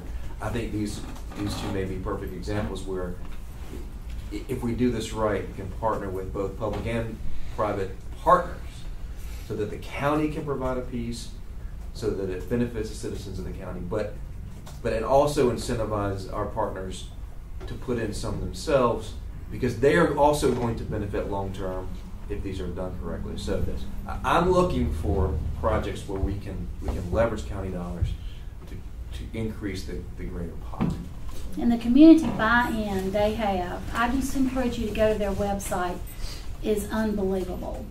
I've never seen anything like it. They're already expanding. They're going to be on probably the next block because of the sport. Kansas City Chiefs come there and help paint buildings, and Corey said, I know the, what do you call them down there, the Panthers? I didn't mean that like disrespectful, Tom Brady. But I'm just saying, there's all kind of hookups that Corey knows for us. Corey's already wanting to build one. It's amazing because this is so exciting, if you know, like yourself, Craig, to see our fellow soldiers be cared for after they come home and they don't have one. I'm going to go ahead and move forward, commissioners. We also had under the mental health banner for ARP fund spending potential. We have new court service programs that have been brought to our attention as possible ways to spend ARP dollars, a little over $2.4 million. And these are all through some county departments, auspices. Family Justice Center is a number of these, but you can see family court. A lot of this is staffing or supplies, but a lot of it is staffing. So again, some of this would be, if the commissioners do fund these things, anything you fund with staff with ARP dollars after the time period, we're going to have to think about, you know, how do you continue that funding going forward. But all these are good programs, and we feel like under the mental health auspice of ARP would fit possibly fully funded. And I won't go through the list of every one of them, but it's in the PowerPoint. You have the ability to read these and see how you think they may fit into the community's needs. The next banner would be mitigating the economic impact of the pandemic. We've asked the commissioners you could consider earmarking $3 million for a project in the QCT, which is our qualified census tract in Alamance County. If you look on the map there of the county, I know it's small, but you see the area in blue.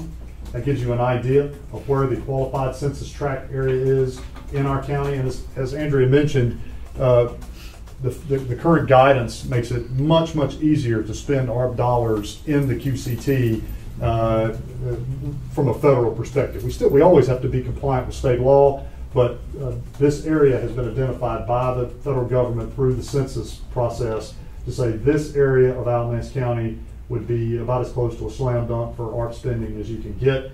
You see that blue leg that's going off to the east. It's running up Church Street, and in the Church Street Grand Hopedale Road corridor there, and then all up into north parts of Burlington. And we haven't specifically identified what these projects could be, but if the commissioners are interested in spending in the QCT, $3 million is a placeholder. The commissioners could spend more if you wanted to, less if you chose to, but this seems like a dollar amount that you could use to go into this area and identify needs and make differences and be in compliance with ARP spending. And then we have broadband projects. We've identified $3.3 million worth of potential spending on broadband. The majority of it that is specific has to do with our library system to provide additional Wi-Fis and to run, particularly the most expensive item here is to run fiber to the North Park Library. I think that would be very much appreciated by the folks who use the North Park facility and would provide these other opportunities for the community to have access to Wi-Fi. Then the one that's probably more tenuous of a connection to broadband is the emergency communications for 2 new Viper towers. We have a need for 2 new Viper communication towers in our county. Viper is our network that's state provided that all of our the county's emergency services communicate over. And we have certain areas of the county that need additional coverage. The idea here would be, could you spend ARP monies to install Viper towers if you were able to use those Viper towers to also somehow enable residents to access broadband. I'm not sure exactly how that would work. I think Bruce and I have had some discussions about that, but there are other communities we know looking at doing the same thing, because these are expensive towers. You have to work with the state to just be given permission to install these towers. We have had that discussion with the state about applying for the ability to install 2 new towers in Alamance County. I think they are receptive to that, but this would be one way to potentially fund those, or at least some portion of the installation cost. Well, the new installation we did in the northern part of the county was about 600. Is that correct? That's correct. That was gone up that much. To 2 more would be $1.5 million a piece. That was a VHF system. So our fire and EMS still use VHF pagers, right? And I think VHF is still our backup system for Viper in the event Viper goes down. Oh, so okay. That was an existing tower on an existing site that we installed additional VHF transmitters. So these would have to be 2 new towers for Viper. So it would be the tower property acquisition. We hope to find somebody that would not, would let us locate on property with no cost. Now, would there be any? There wouldn't really be any broadband benefit to the citizens, though, from those Viper towers. Am I right? So the theory is, if you're dealing with private companies, and of course, their incentive to expand their wireless coverage involves costs. And so if you build these towers with the capacity to, the real estate to house the Verizons, the AT&Ts of the world, these are also in the areas of need, and up until now, they're like, well, there's not enough to spend money, so you would have to have a community partner that would work with it, and they are non-committal until they get it. So you would have real estate, first come bidder. Maybe you lease they're looking for savings of money because the area is not populated enough to their bottom line to the private companies. So if you put a tower up and they don't have to put a tower on, you put real estate on there, so all they have to do is put equipment on. Maybe you lease it to them for 50 years for $1. That reduces their costs, and they're willing to invest in that area for Wi-Fi and those kinds of things. You'd have to get further along the process to see who steps up. They're very tight-knit because of competition, and the state has a lot of regulation on that. But so we can't promise, but you build it in the same areas, and you build it with the capacity that first come, first serve. It saves them a ton of money, infrastructure money, because we put in the infrastructure for them to just put it on the towers. Okay. But that's the theory behind that. We've done a lot of research on that. And again, commissioners, it may be that all $3 million worth of the cost may not be ARP eligible. We would have, if this becomes a project that the commissioners are interested in and want us to focus on, we'd have to start figuring out, okay, how much of this, is there a percentage, is there some way to justify through ARP guidance that a portion of this would be eligible. $3 million is our estimate as total cost. And I believe this is our final slide, water and sewer projects. As you know, the county doesn't operate a water and sewer system. However, We do have a need for water lines to be extended down in Swepsonville. If the commissioners will remember, we had discussions about the closed landfill in the Swepsonville jurisdiction. Town water is right up the road, up at the corner, I believe, of Alfred Lane and Swepsonville-Saxville Hall Road. So we've estimated the cost to run water lines down to a number of homes that border the county's closed landfill to be around $400,000. We feel like that would be an ARP eligible expenditure and would also put these folks on town water for the future, which would be a good idea. And we've also looked at the possibility of earmarking ARP dollars up to the amount of $500,000 for surface water protection, stream bank conservation. I believe this was primarily through Parks Department. Parks does this for access and for conservation, right? So it could be anything from a trail easement in stream buffer or viewshed protection and just protecting the stream buffers. So. Out on the landfill water project, $400,000, how likely are we to be responsible for that sometime in the fairly near future anyway? I think our conversations with the state as we navigated that issue with the closed landfill, they made it clear to us that if the county is able to extend water to these residents, that's going to really mitigate their concerns in a large way about what the future holds for those homes. So, you know, we're installing wells now, tracking the plume, right? Trying to make sure we can communicate to the residents what's going on, but it's hard to say what will happen in 20, 30 years, and I think the state indicated to us it would be better for the residents if they were able to tap into water just to avoid any potential future problems. By installing wells, you mean test wells, you don't mean water wells for the residents? Yes, sir, that is correct. So we're likely to spend that $400,000 or more in the future anyway. Very, very possible. And we feel like this is a ARP eligible expenditure also, so the commissioners could consider using ARP funds to do this. We don't run water lines very often. I can't think of a time that I've been involved with a project that did this. We've had a discussion, very initial, with the town of Swepsonville. I think they would be receptive to working with us to do this if the county's interested in doing it. What's their water source? Town of Swepsonville, they buy from? I think they buy for Graham, but I'm not 100% sure about that. I'm not sure if they have their own water source or not. They may have wells. They may have some communal wells, but I'm not 100% sure about that. This is just water, not sewer? That's correct. What about Quarry Hills?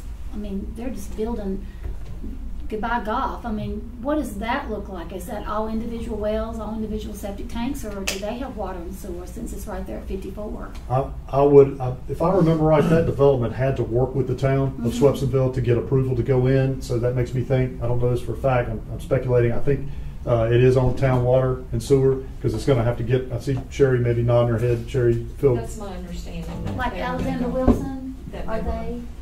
I'm not sure if it's out to Alexander Wilson or I not. don't think it's out that far, but I do believe it went into Quarry Hills. There was a lot of discussion between them and the town, so I'm pretty sure that they are on city water and septic.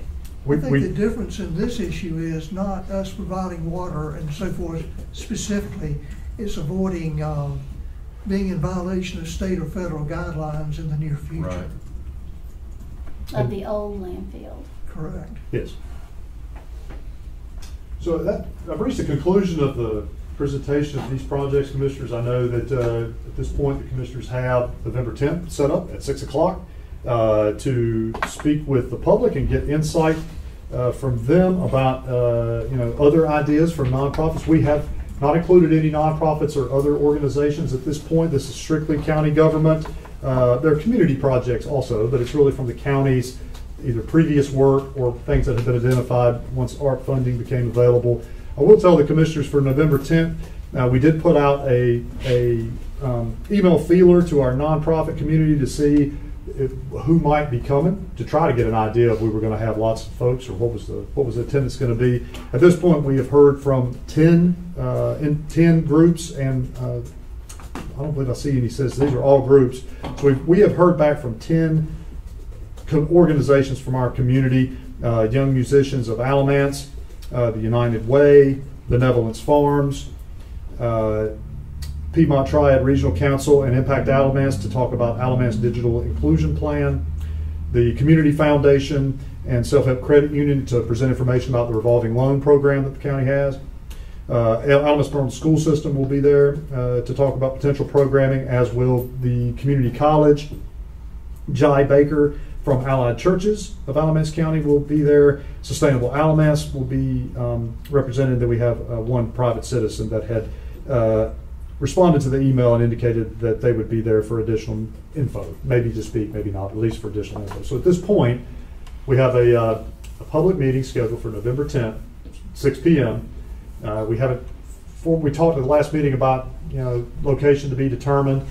It's very possible as we get closer to the 10th, we're going to have more folks respond. At this point, most of our facilities, whether it be this space or any historic courthouse, could host this group. Even if you did it here, we would possibly have to use the overflow. If we don't have more than 10, we may be fine in here. And I know that's always ideal, is to have folks before the board. So, yes, sir. I think we clearly need to decide two things today. One will be the location. And as to location, it's all comers though. It's not just those 10 groups or 20 groups or whatever. You could have many, many other individuals in addition to the groups. And secondly, the length of time for each presentation. So I think we need to decide those two factors here today. Indeed, I think that would be good, because I'm sure there are going to be a lot of folks watch this presentation and this part of the meeting to hear. We've had a number that have asked if we would have more information also. So if we could figure out the location that the board would like to hold it, knowing there's 10 right now, very likely to be more just decide to come. That's just the ones that have responded. We have 9 more days. Yes, sir. Well, you have some people just want to come watch.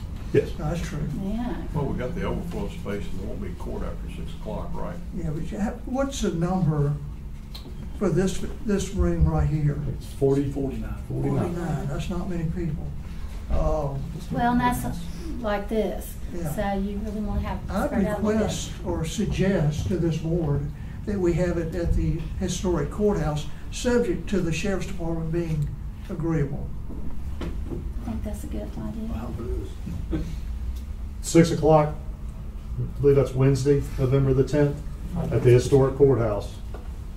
Is this board in agreement with that? Yeah, Okay. sounds great. You want to make a motion? Well, let's also talk about length of time. The second thing would be, I suggest either 3 minutes or 5 minutes per individual or group. If we start getting into lengthy presentations, we'll be there for several days, potentially. And I hope to have supper at some point that Wednesday night. Point being, what's the pleasure of this board? I'm thinking 5 minutes. It's hard to do a presentation sometimes in just 3. There's nothing worse than to be dinged when you're pouring your heart out for something. I'd say 5 minutes. No less than 5. Is the board agreeable? That's fine. Then I'll make a motion that we have it at the historic courthouse and have all presentations 5 minutes in length, that we have a timekeeper to enforce that. And can we say 5 minutes and 30 seconds for you to get done? Because, Either say 5 minutes and 30 seconds or say 5 minutes. 5 minutes and we're not going to like pull the lever and you go down a tunnel, next. I mean, no. I mean, I hate for people to have that kind of courage. When you have that kind of courage to come before this board, when the school board used to just appeals, I felt like I was a Wizard of Oz. It's so intimidating, and you want to say everything because you're pouring your heart out for this. So I just don't want us to be so rigid. I don't everybody have an hour and 15 minutes, but 5 minutes, and you do get a little grace period. I don't think we plan on an ejection seat either. Well, my motion is for. How's that feel? My motion is for 5 minutes. Do I have a second? Second. Any other discussion? All in favor signify by saying aye. Aye. It's unanimous. Thank you. Mr. Hagan, will that be webcast? Yes, we do have the ability to do streaming during the meeting, so it'll be live. Yeah. Okay. What will that allow for people to ask questions via Zoom? Yeah. So they would have to be present to ask questions, but they'll be able to view the proceedings, hear it, and watch it live as it takes place. Okay. Anything else? That's all. That's a lot. And one thing I would say is the diversion center, in particular, is got a little bit of urgency about it. So if we're interested in diversion and the Veterans Community Project, those are two that we probably need to. The board needs to be considering, thinking about what level they would like to be involved, if at all, and let us know at some point fairly soon, so we'll know we can take advantage of any opportunities out there. On the Diversion Center, I think we need to explore some partnerships like Pam was talking about with come and dig a little more deeply into what they might be willing to contribute. And if it's an urgency to it, we need to be sure to make them aware that there is some urgency there. And my understanding is we will not be making any decisions on November the 10th. That's good. But it'll be for input only. And then our meeting on the 15th will be making decisions on the spending of the monies.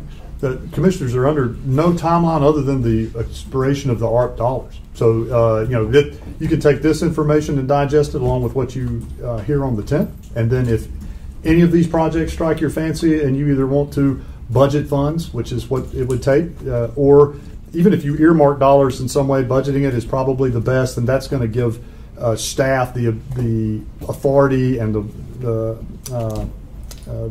approval from the board to start on the project, to go. If it's a nonprofit that you deem that you want to receive X number of dollars, our folks will start working with them about how we contract with you, the different laws that you'll have to adhere to, and make sure their project is completely ARP eligible. So, when are we expecting final guidance? I'm not sure, sir. There's no promise from the U.S. Treasury.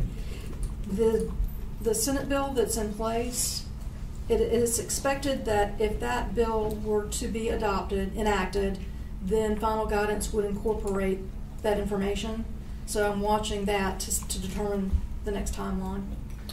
I suspect that if we're beginning to have conversations with potential partners who may or may not be willing to add funding, that the next meeting might be a little hasty.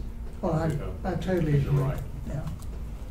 And no question about it. Additionally, I've talked to our United States Senator and our U.S. Congressman, and I think the targets are even still moving on the federal level based upon the input that I've received. So I totally agree. I would encourage you, though, I think everybody here thought that the diversion center was a high priority, and that you concentrate on that. Is that fact or fiction for this board? Yes. Well, it's been planning for over 5 years. It needs to be a priority. So all 5 of us are shaking our heads that that's a top priority. very well. Okay. Our health director is next.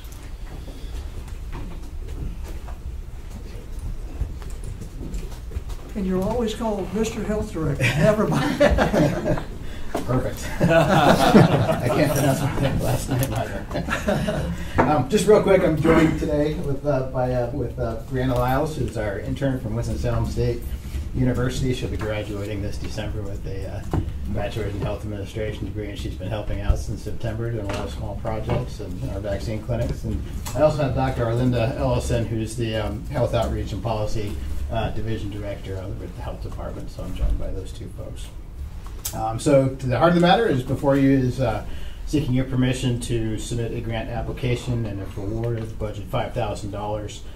It's an FDA grant, and the idea behind it is for us to do a gap analysis, and from there build a strategic plan.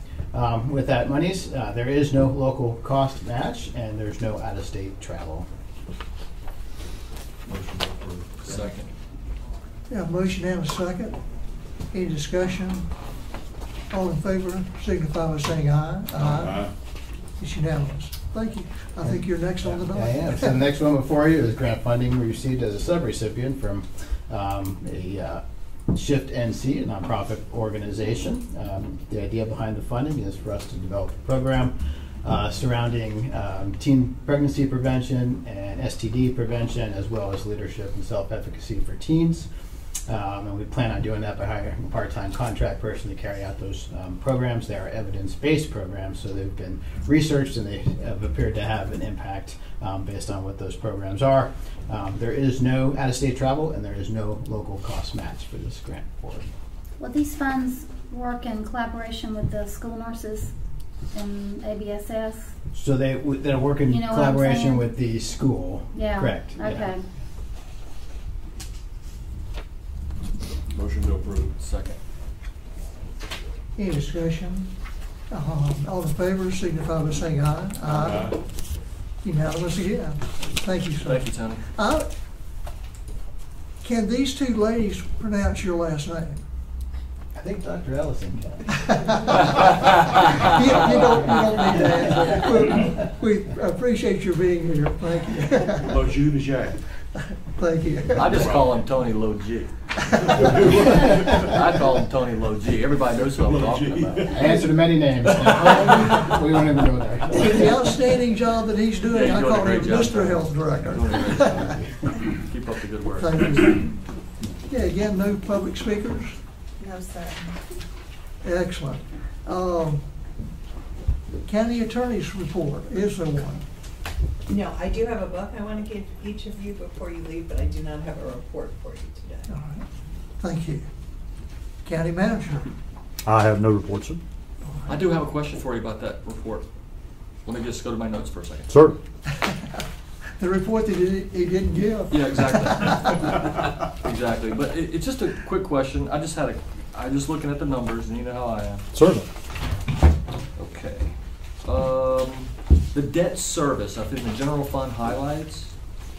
I see the county floors and the education numbers seem to be right there where we need to be as far as the budget is concerned, because we're about 25% of the way through our budget, almost a third. But I see down at debt service. The debt service, you have 1.231 million and it's expended of the 21 million. I'm just curious why that number is lagging the other numbers that we have. The debt service is actually lagging behind the budget. It's for when the debt service payments are due. What is that? They are staggered throughout the year. And the thing to remember with our bonded debt is that we will pay interest payment first. We actually have an interest payment today of $2.7 million on one of our bond issuances. 6 months from now, we will have that same interest payment as well as the principal payment. With bonded debt, there's one principal payment and 2 interest payments in a year. Okay.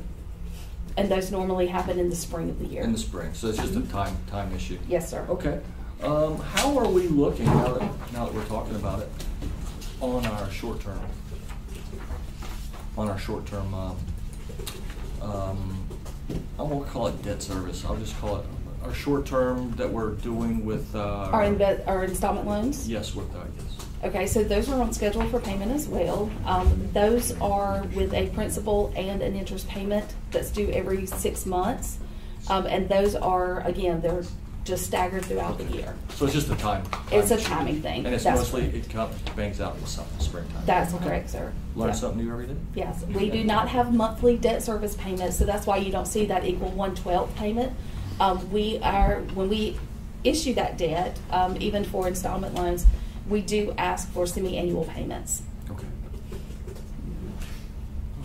Do you write that check yourself, or do you print it? They're wired. The funds are wired. So you don't like stick stamp on it and go mail? No, ma'am. Just wondering. They are wired to the DTC or to the financial institution with which we have the installment loan. I'd break a sweat. And to help you feel a little better, the checks, she and I both have to sign each and every check before they go out, so I see reports before these checks are signed. I'll have to send you guys some account numbers. Merry Christmas. Mr. Chairman, I had a quick question. His report was denied. I'm sorry. Yes. Quick question, Mr. Hagan, on the quarterly financial report. We talked in the past about the amount of revenue that ABSS is receiving in their capital plan. Do we have close to final numbers on last fiscal year for how much above plan ABSS has received? Yes, so in fiscal year 2021, the Davenport plan calls for the school system to receive $6.78 million in sales tax revenue. That's the balancing number of the plan.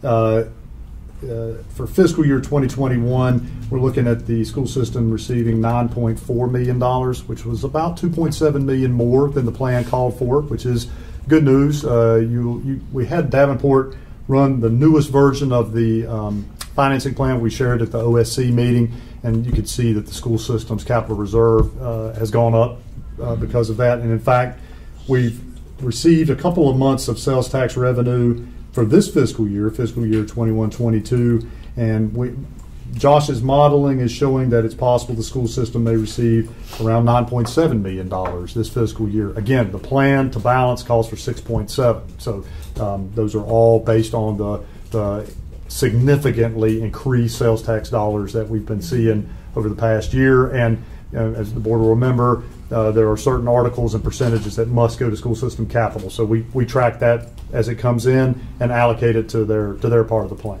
Do we have a sense of when we'll know from ABSS how much money above budget we'll have for the bond projects? We budgeted so much for this particular school, how much we're actually going to spend, how much we're not going to spend. I think we had some information, I think, in our latest report that had the bond project activity, and I think the schools have been reporting that all their projects are on time and on budget. So we haven't gotten any impression from them that anything is happening that's surprising them. But it may be, as we continue to go through shortage of materials and increased costs, that we'll see that later. But at this point, at the last TRC meeting and Capital Oversight Committee meeting, the schools reported all bond projects on time and coming in on budget. So. We elected not to take the $17 million premium when we did the bond issuances. I think that's the right decision. But I also think we've been pushing ABSS to give us a top 10 list of capital projects. We've got significant more funds here than we had projected. There also, I think there's going to be some savings on some of these projects, particularly the one in Mebane, which is almost done, the elementary school in Mebane, which is almost done. I think as part of the technical review, operational review, we ought to start thinking about putting some of these overages to some of the high priority capital projects, and maybe 6 months into a budget cycle might not be a bad time to reassess this and see what we can get done, particularly those projects where we could get DOT reimbursement. Yes, and I think there were 3 remaining ABSS top 10 projects that were traffic: AO Elementary, Alexander Wilson, and E.M. Holt, that were specifically on their top 10 list for traffic needs. So had a great conversation with Mr. Archer that was here earlier about the movement that the commissioners have already done, committing some capital reserve. I think it was at the new high school and at Southern High School, if I remember correctly, to front ABSS the money. I think Dr. Thorpe and Mr. Archer's folks have already been at work on those projects and talking about them. So, it is, right now, the plan is working very well. In fact, the dollars are coming in and we're allocating it exactly as they come in, above what the plan calls for. The school system is building capital reserve. Even the plan is accommodating the issuance of, I think it's about $19 million in remaining authorized but unissued GO bond debt. So the plan is still able to afford that later. So it does make sense to start looking at their top projects and figuring out what's the time schedule, how should we pay for that, is that capital reserve, is that some other debt in the future. The money is currently coming in stronger than the plan. And the last thing I'd say is I think 2 of those projects on the top 10 list, Graham High School and Southern High School, are locations where we're actually spending bond proceeds now, and that if we're gonna improve that, I think they're for the roofs. If we're gonna do that, it makes sense to do that while we're already involved in capital improvements. Yes, that's correct. So I think we need to look at the timeline so that we're not finishing a project, congratulating ourselves, and then 6 months later, stopping everything to put a new roof on it. We'll make these points a topic to touch on at our next technical review committee meeting. And OSC, by the way, means Oversight Committee. That consists of Mr. Carter and I and several staff members here. ACC has 2 members and their staff, and the school system, ABSS, has 2 members and their staff. And we meet monthly. So, and then we report back to everybody through our county manager. And the schools did mention at both TRC and OSC that they are also interested in looking at replacing mobile units with brick and mortar construction too. So I think there's some interest. Those are not on the top 10 list, but I think that is an interest from ABSS, is to start examining at the schools where they have mobile units, how do they phase those out and replace those with stick-built classrooms. Yes. It would be on the top 10 if it could be. The cottages. Yes. Ugh, I don't like them. Okay. I got one last question. We'll have commissioners' comments, or you have questions on that? I got one question for, Commissioner Turner just brought it up, ACC bond project for September 22. Yes. Is there any possibility of going earlier? Would we have to reach out to Davenport? I think we probably would, because if we move the debt issuance up, it starts affecting the plan a little negatively. We haven't had that happen yet, because most of them have been moved out. And I think we'd want to talk with the LGC also about, would we be able to schedule the issuance with them? I see Andrea looking at me, so if you've got thoughts about this, please chime in. It's less a financial issue than are they ready, because they have Sure. to have their documentation ready. That's what I was going to suggest is, but leading up to my next question, you're a mind reader.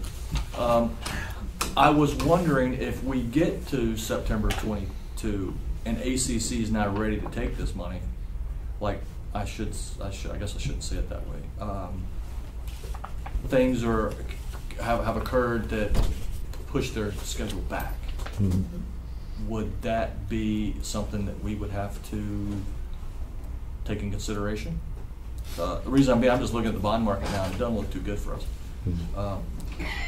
In a year, I'm just thinking forward. I mean, is there something? Is it one? Could we do it? Two? Do we want to do it? And three? Does ACC even have the ability to take that money and use it rather than put it in our short-term kind of situation that we do this? I think those are certainly good conversations to have with ACC. This time, if I remember right, for ACC in this issuance, we didn't have all their biddable documents and everything ready, and the LGC still, because I know that was because we were borrowing so much of the ABSS debt, but it certainly. Planning to do their training center and the debt issuance. Is it the internal workings? It was child They care. have two projects that they were going to combine in this next issuance. Actually, they were planning to do all of their issuance, so they may have, they may need to break up their issuances into two different in future. We may find that out, depending on how it works out with their other projects. They have a couple of projects that were involve finding locations, which have been delayed. So it depends on what they are able to pull together on timing-wise in order to either do two projects or split their issuance into two, whether we'd be able to pull anything forward. Would that push the time frame for them out? Like could. September 22nd, maybe they have to do two issuances, so they maybe, just for example, they do September and they come back in February, something like that. It could.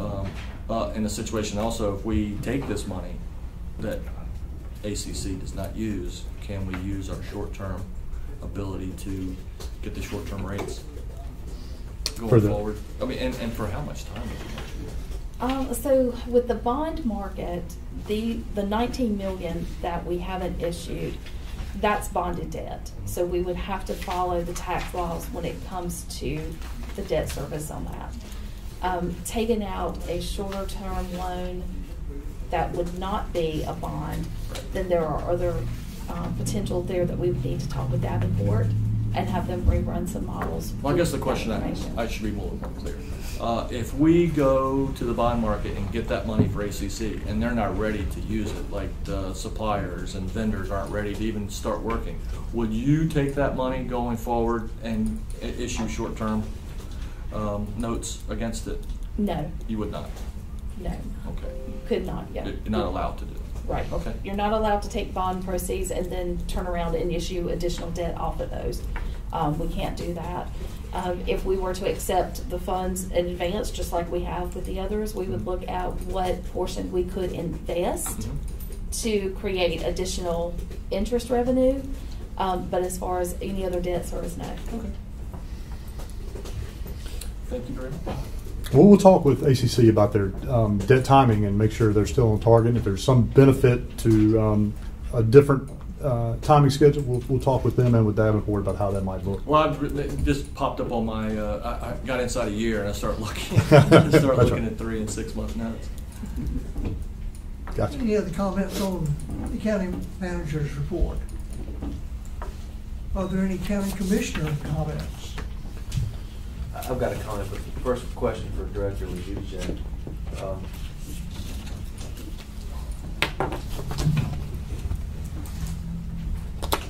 Just wondering how the infection rates are looking in the county. Sure. So over the last 7 days, we have been below percent positive, 9%. In fact, we've been at 5.5% as of today. Our cases per 100,000, I can't remember when I last came before you. I think they're around 300. They might have been a little lower, in 200s. But they're down below 150 cases per 100,000 over 7 days. So today I met with my epidemiological team, if I can get that word out. And so we'll be making the recommendation for the 10-day quarantine. I'm likely to go out this afternoon, most likely tomorrow when I get back to the office to be able to draft it and move it along. So for public schools? For all schools and child care. Correct. Yeah. Have you looked into any more of the testing, the new testing schedule you're looking at? Like, I think you and I spoke about this. When we have like a group of 4 in schools and one gets COVID and the other 3 go get tested, you are 1, 3, 5, 7 kind of thing with the CDC? Correct, yeah, the test to stay program, so that's the study that's ongoing right now. Is anybody doing that, or is it just studying it? So they're studying it right now to see what the outcomes are, right, and see, so the theory behind it is you're getting ahead of the illness before they go from, symptomatic or whatever, and catching them, and then removing them and being able to keep them in school. So if it has positive outcomes, then what the researchers obviously do is they write up the results and then work with the CDC and the state to be able to possibly change the guidelines in the future. You think that'll be soon? So the last time they did a study, it just takes a couple months to get the results written and then have the conversations at the different levels. So it does take a couple months to do. They did move it pretty quick for a study. I mean, they've got the methodology and the research behind it. So I believe it is ongoing right now. That study is ongoing as they work that along. I will say, the positive lining of this is tomorrow the ACIP meets, and that is the Immunization Committee for vaccines. I strongly encourage parents, especially. So if you Google FDA vaccine committee or ACIP meetings, the FDA met last week, and it's recorded on YouTube. But what's cool about this, you can actually hear the research that's being presented for vaccines for children ages 5 to 11. You can see the data that's being presented. For the most part, the presentation lasts all day. It's very plain spoken when they present these. There's a few academic proses here and there where it gets red turkey, and I usually just shut it out so I can understand it again. But for the most part, it's very understandable. But you can learn about the pros and the cons and everything they discuss in these meetings. It's all out there on the table about this vaccine. I will say, having listened to it last week, very safe and effective. And continue to advocate for it. But parents, please watch this for your children so you can make the right decision for your children, because most likely at the end of this week, by Friday, best case scenario, but most likely at the end of this week, going into next week, we'll be doing pediatric vaccinations for 5 to 11 over at the health department. Yeah, so that dosage is what, 1/3 of the dosage for an adult? That's correct. That's correct. So we'll be doing vaccines at the health department? We'll be doing it at the health department. Currently working with Cone Health, and they have they're working planning with the school right now to be able to do some vaccines in one of the schools on the weekend. We have a couple things in the works, and I believe the school system's also working with Walmart, with one of their pharmacies over on the Mebane side, to be able to do some school-based vaccinations as well. How can parents sign up? Sign up for vaccines? Yeah, so on our website we have the phone number to be able to do an appointment, but we also have vaccinatealamance.com. It has a schedule right there, and we will get your child in and get them vaccinated. And this is the Pfizer vaccine? This is Pfizer. So it requires 2 doses? Requires 2 doses, correct. Even for kids? Yes. couple follow-ups on the protocol. So your recommendation at the end of the day is going to be a 10-day quarantine. That's for non-vaccinated kids, right? That's correct, for non-vaccinated kids. Okay. Is there a threshold below which you dispense with quarantines altogether? So threshold of virus rates. Yeah, so I can't dispense with I can't say there's no quarantine. So those are actually put out by the Public Health Commission, and then so it's in the administrative code, it's in statute. We follow the CDC general guidelines. So the minimum that I can recommend is the 5-day test, 7-day quarantine, with the additional 7 days of strict mask wearing and social distancing. So what are the thresholds where you? So to get that number where I would feel comfortable, I would like to see cases per 100,000 drop below 50, and for us to get into the moderate to low spread, so the percent positive well below 5%. You say well below. So how about below 5% where it continues to go down and stays consistent, right? So when I say that, when I look at the data, usually I'll see the percent positive start to trend down, and then right after that we'll follow your cases per 100,000. I say that it takes a couple days for that to catch up. So those are the two data marks that I look at. So we can get that percent positive to continue to go down below 5%, continue to drop, and then the next piece will be that per 100,000 cases, and I like to see that below 50 per 100,000 over 7 days, and to consistently stay that way. Hopefully we'll be there in 2 weeks. Hope so.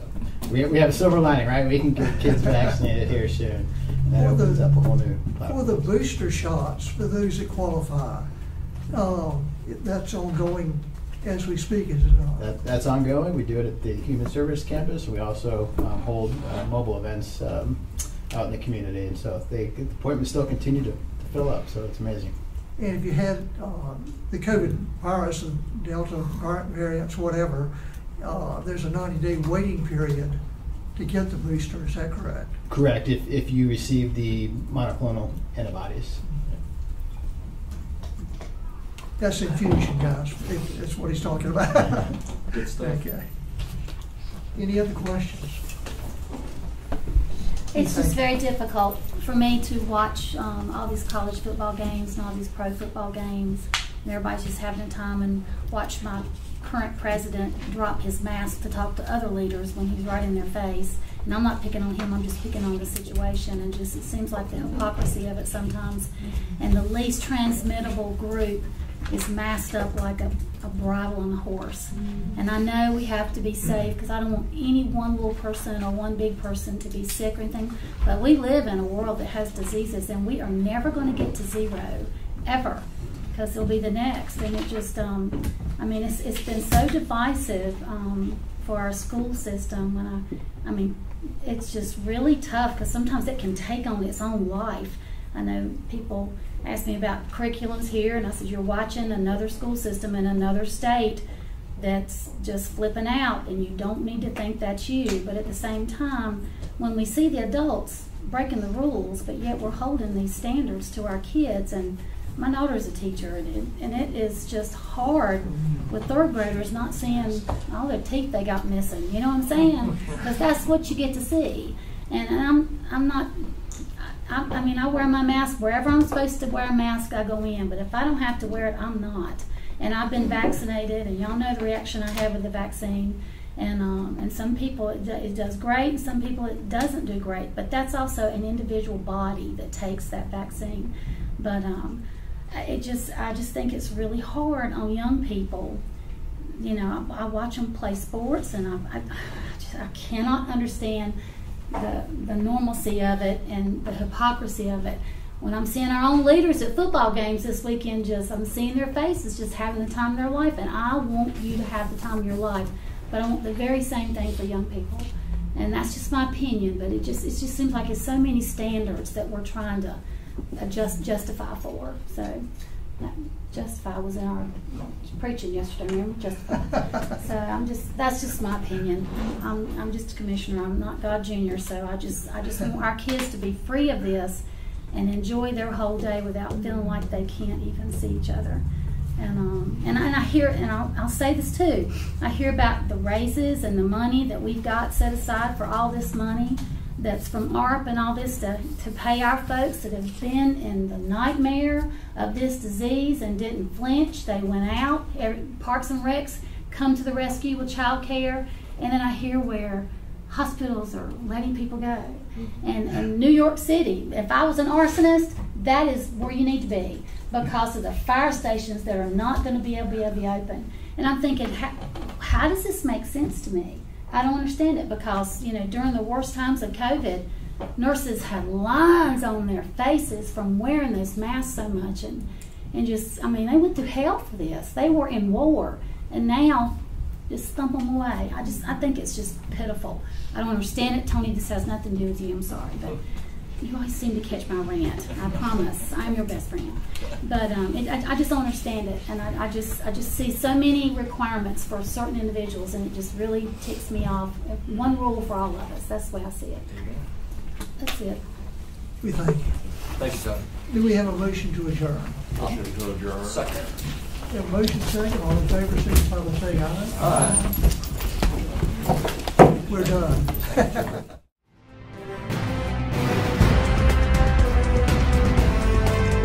Thank you for watching the Alamance County Commissioners Meeting. Commissioner meetings typically occur on the first and third Monday of each month in the Commissioners' Chambers at the County Office Building at 124 West Elm Street in Graham. The first Monday meeting begins at 9:30 a.m. and the third Monday meeting begins at 7 p.m. Changes to the meeting schedule will be posted on the county website at www.alamance-nc.com. The video of this meeting will be broadcast on LocalGov TV. Please go to www.localgovtvnc.com for more information about their schedule and to see more videos produced by your local governments. You can also access this meeting through our YouTube channel at www.youtube.com/Alamance County NC or by clicking the YouTube link on the county website. Technical questions regarding this meeting's broadcast or production may be sent to our county webmaster at webmaster@alamance-nc.com. This address is for technical questions only. Comments and questions about the content of this meeting may be made to the commissioners themselves. You can find their contact information at the Alamance County website at www.alamance-nc.com. There you can click on the link that says County Commissioners to learn more about the commissioners, read minutes and agendas of commissioner meetings, and find other information about the County Commissioners. You can also send mail correspondence to County Commissioners, 124 West Elm Street, Graham, North Carolina 27253. Again, thank you for tuning in to the Alamance County Commissioners Meeting. Thanks for tuning in. If you're watching on YouTube, be sure to hit the subscribe button to stay up to date on all our latest video content. If you're watching on LocalGov TV, be sure to visit their website to see all of the content made for you by your local governments.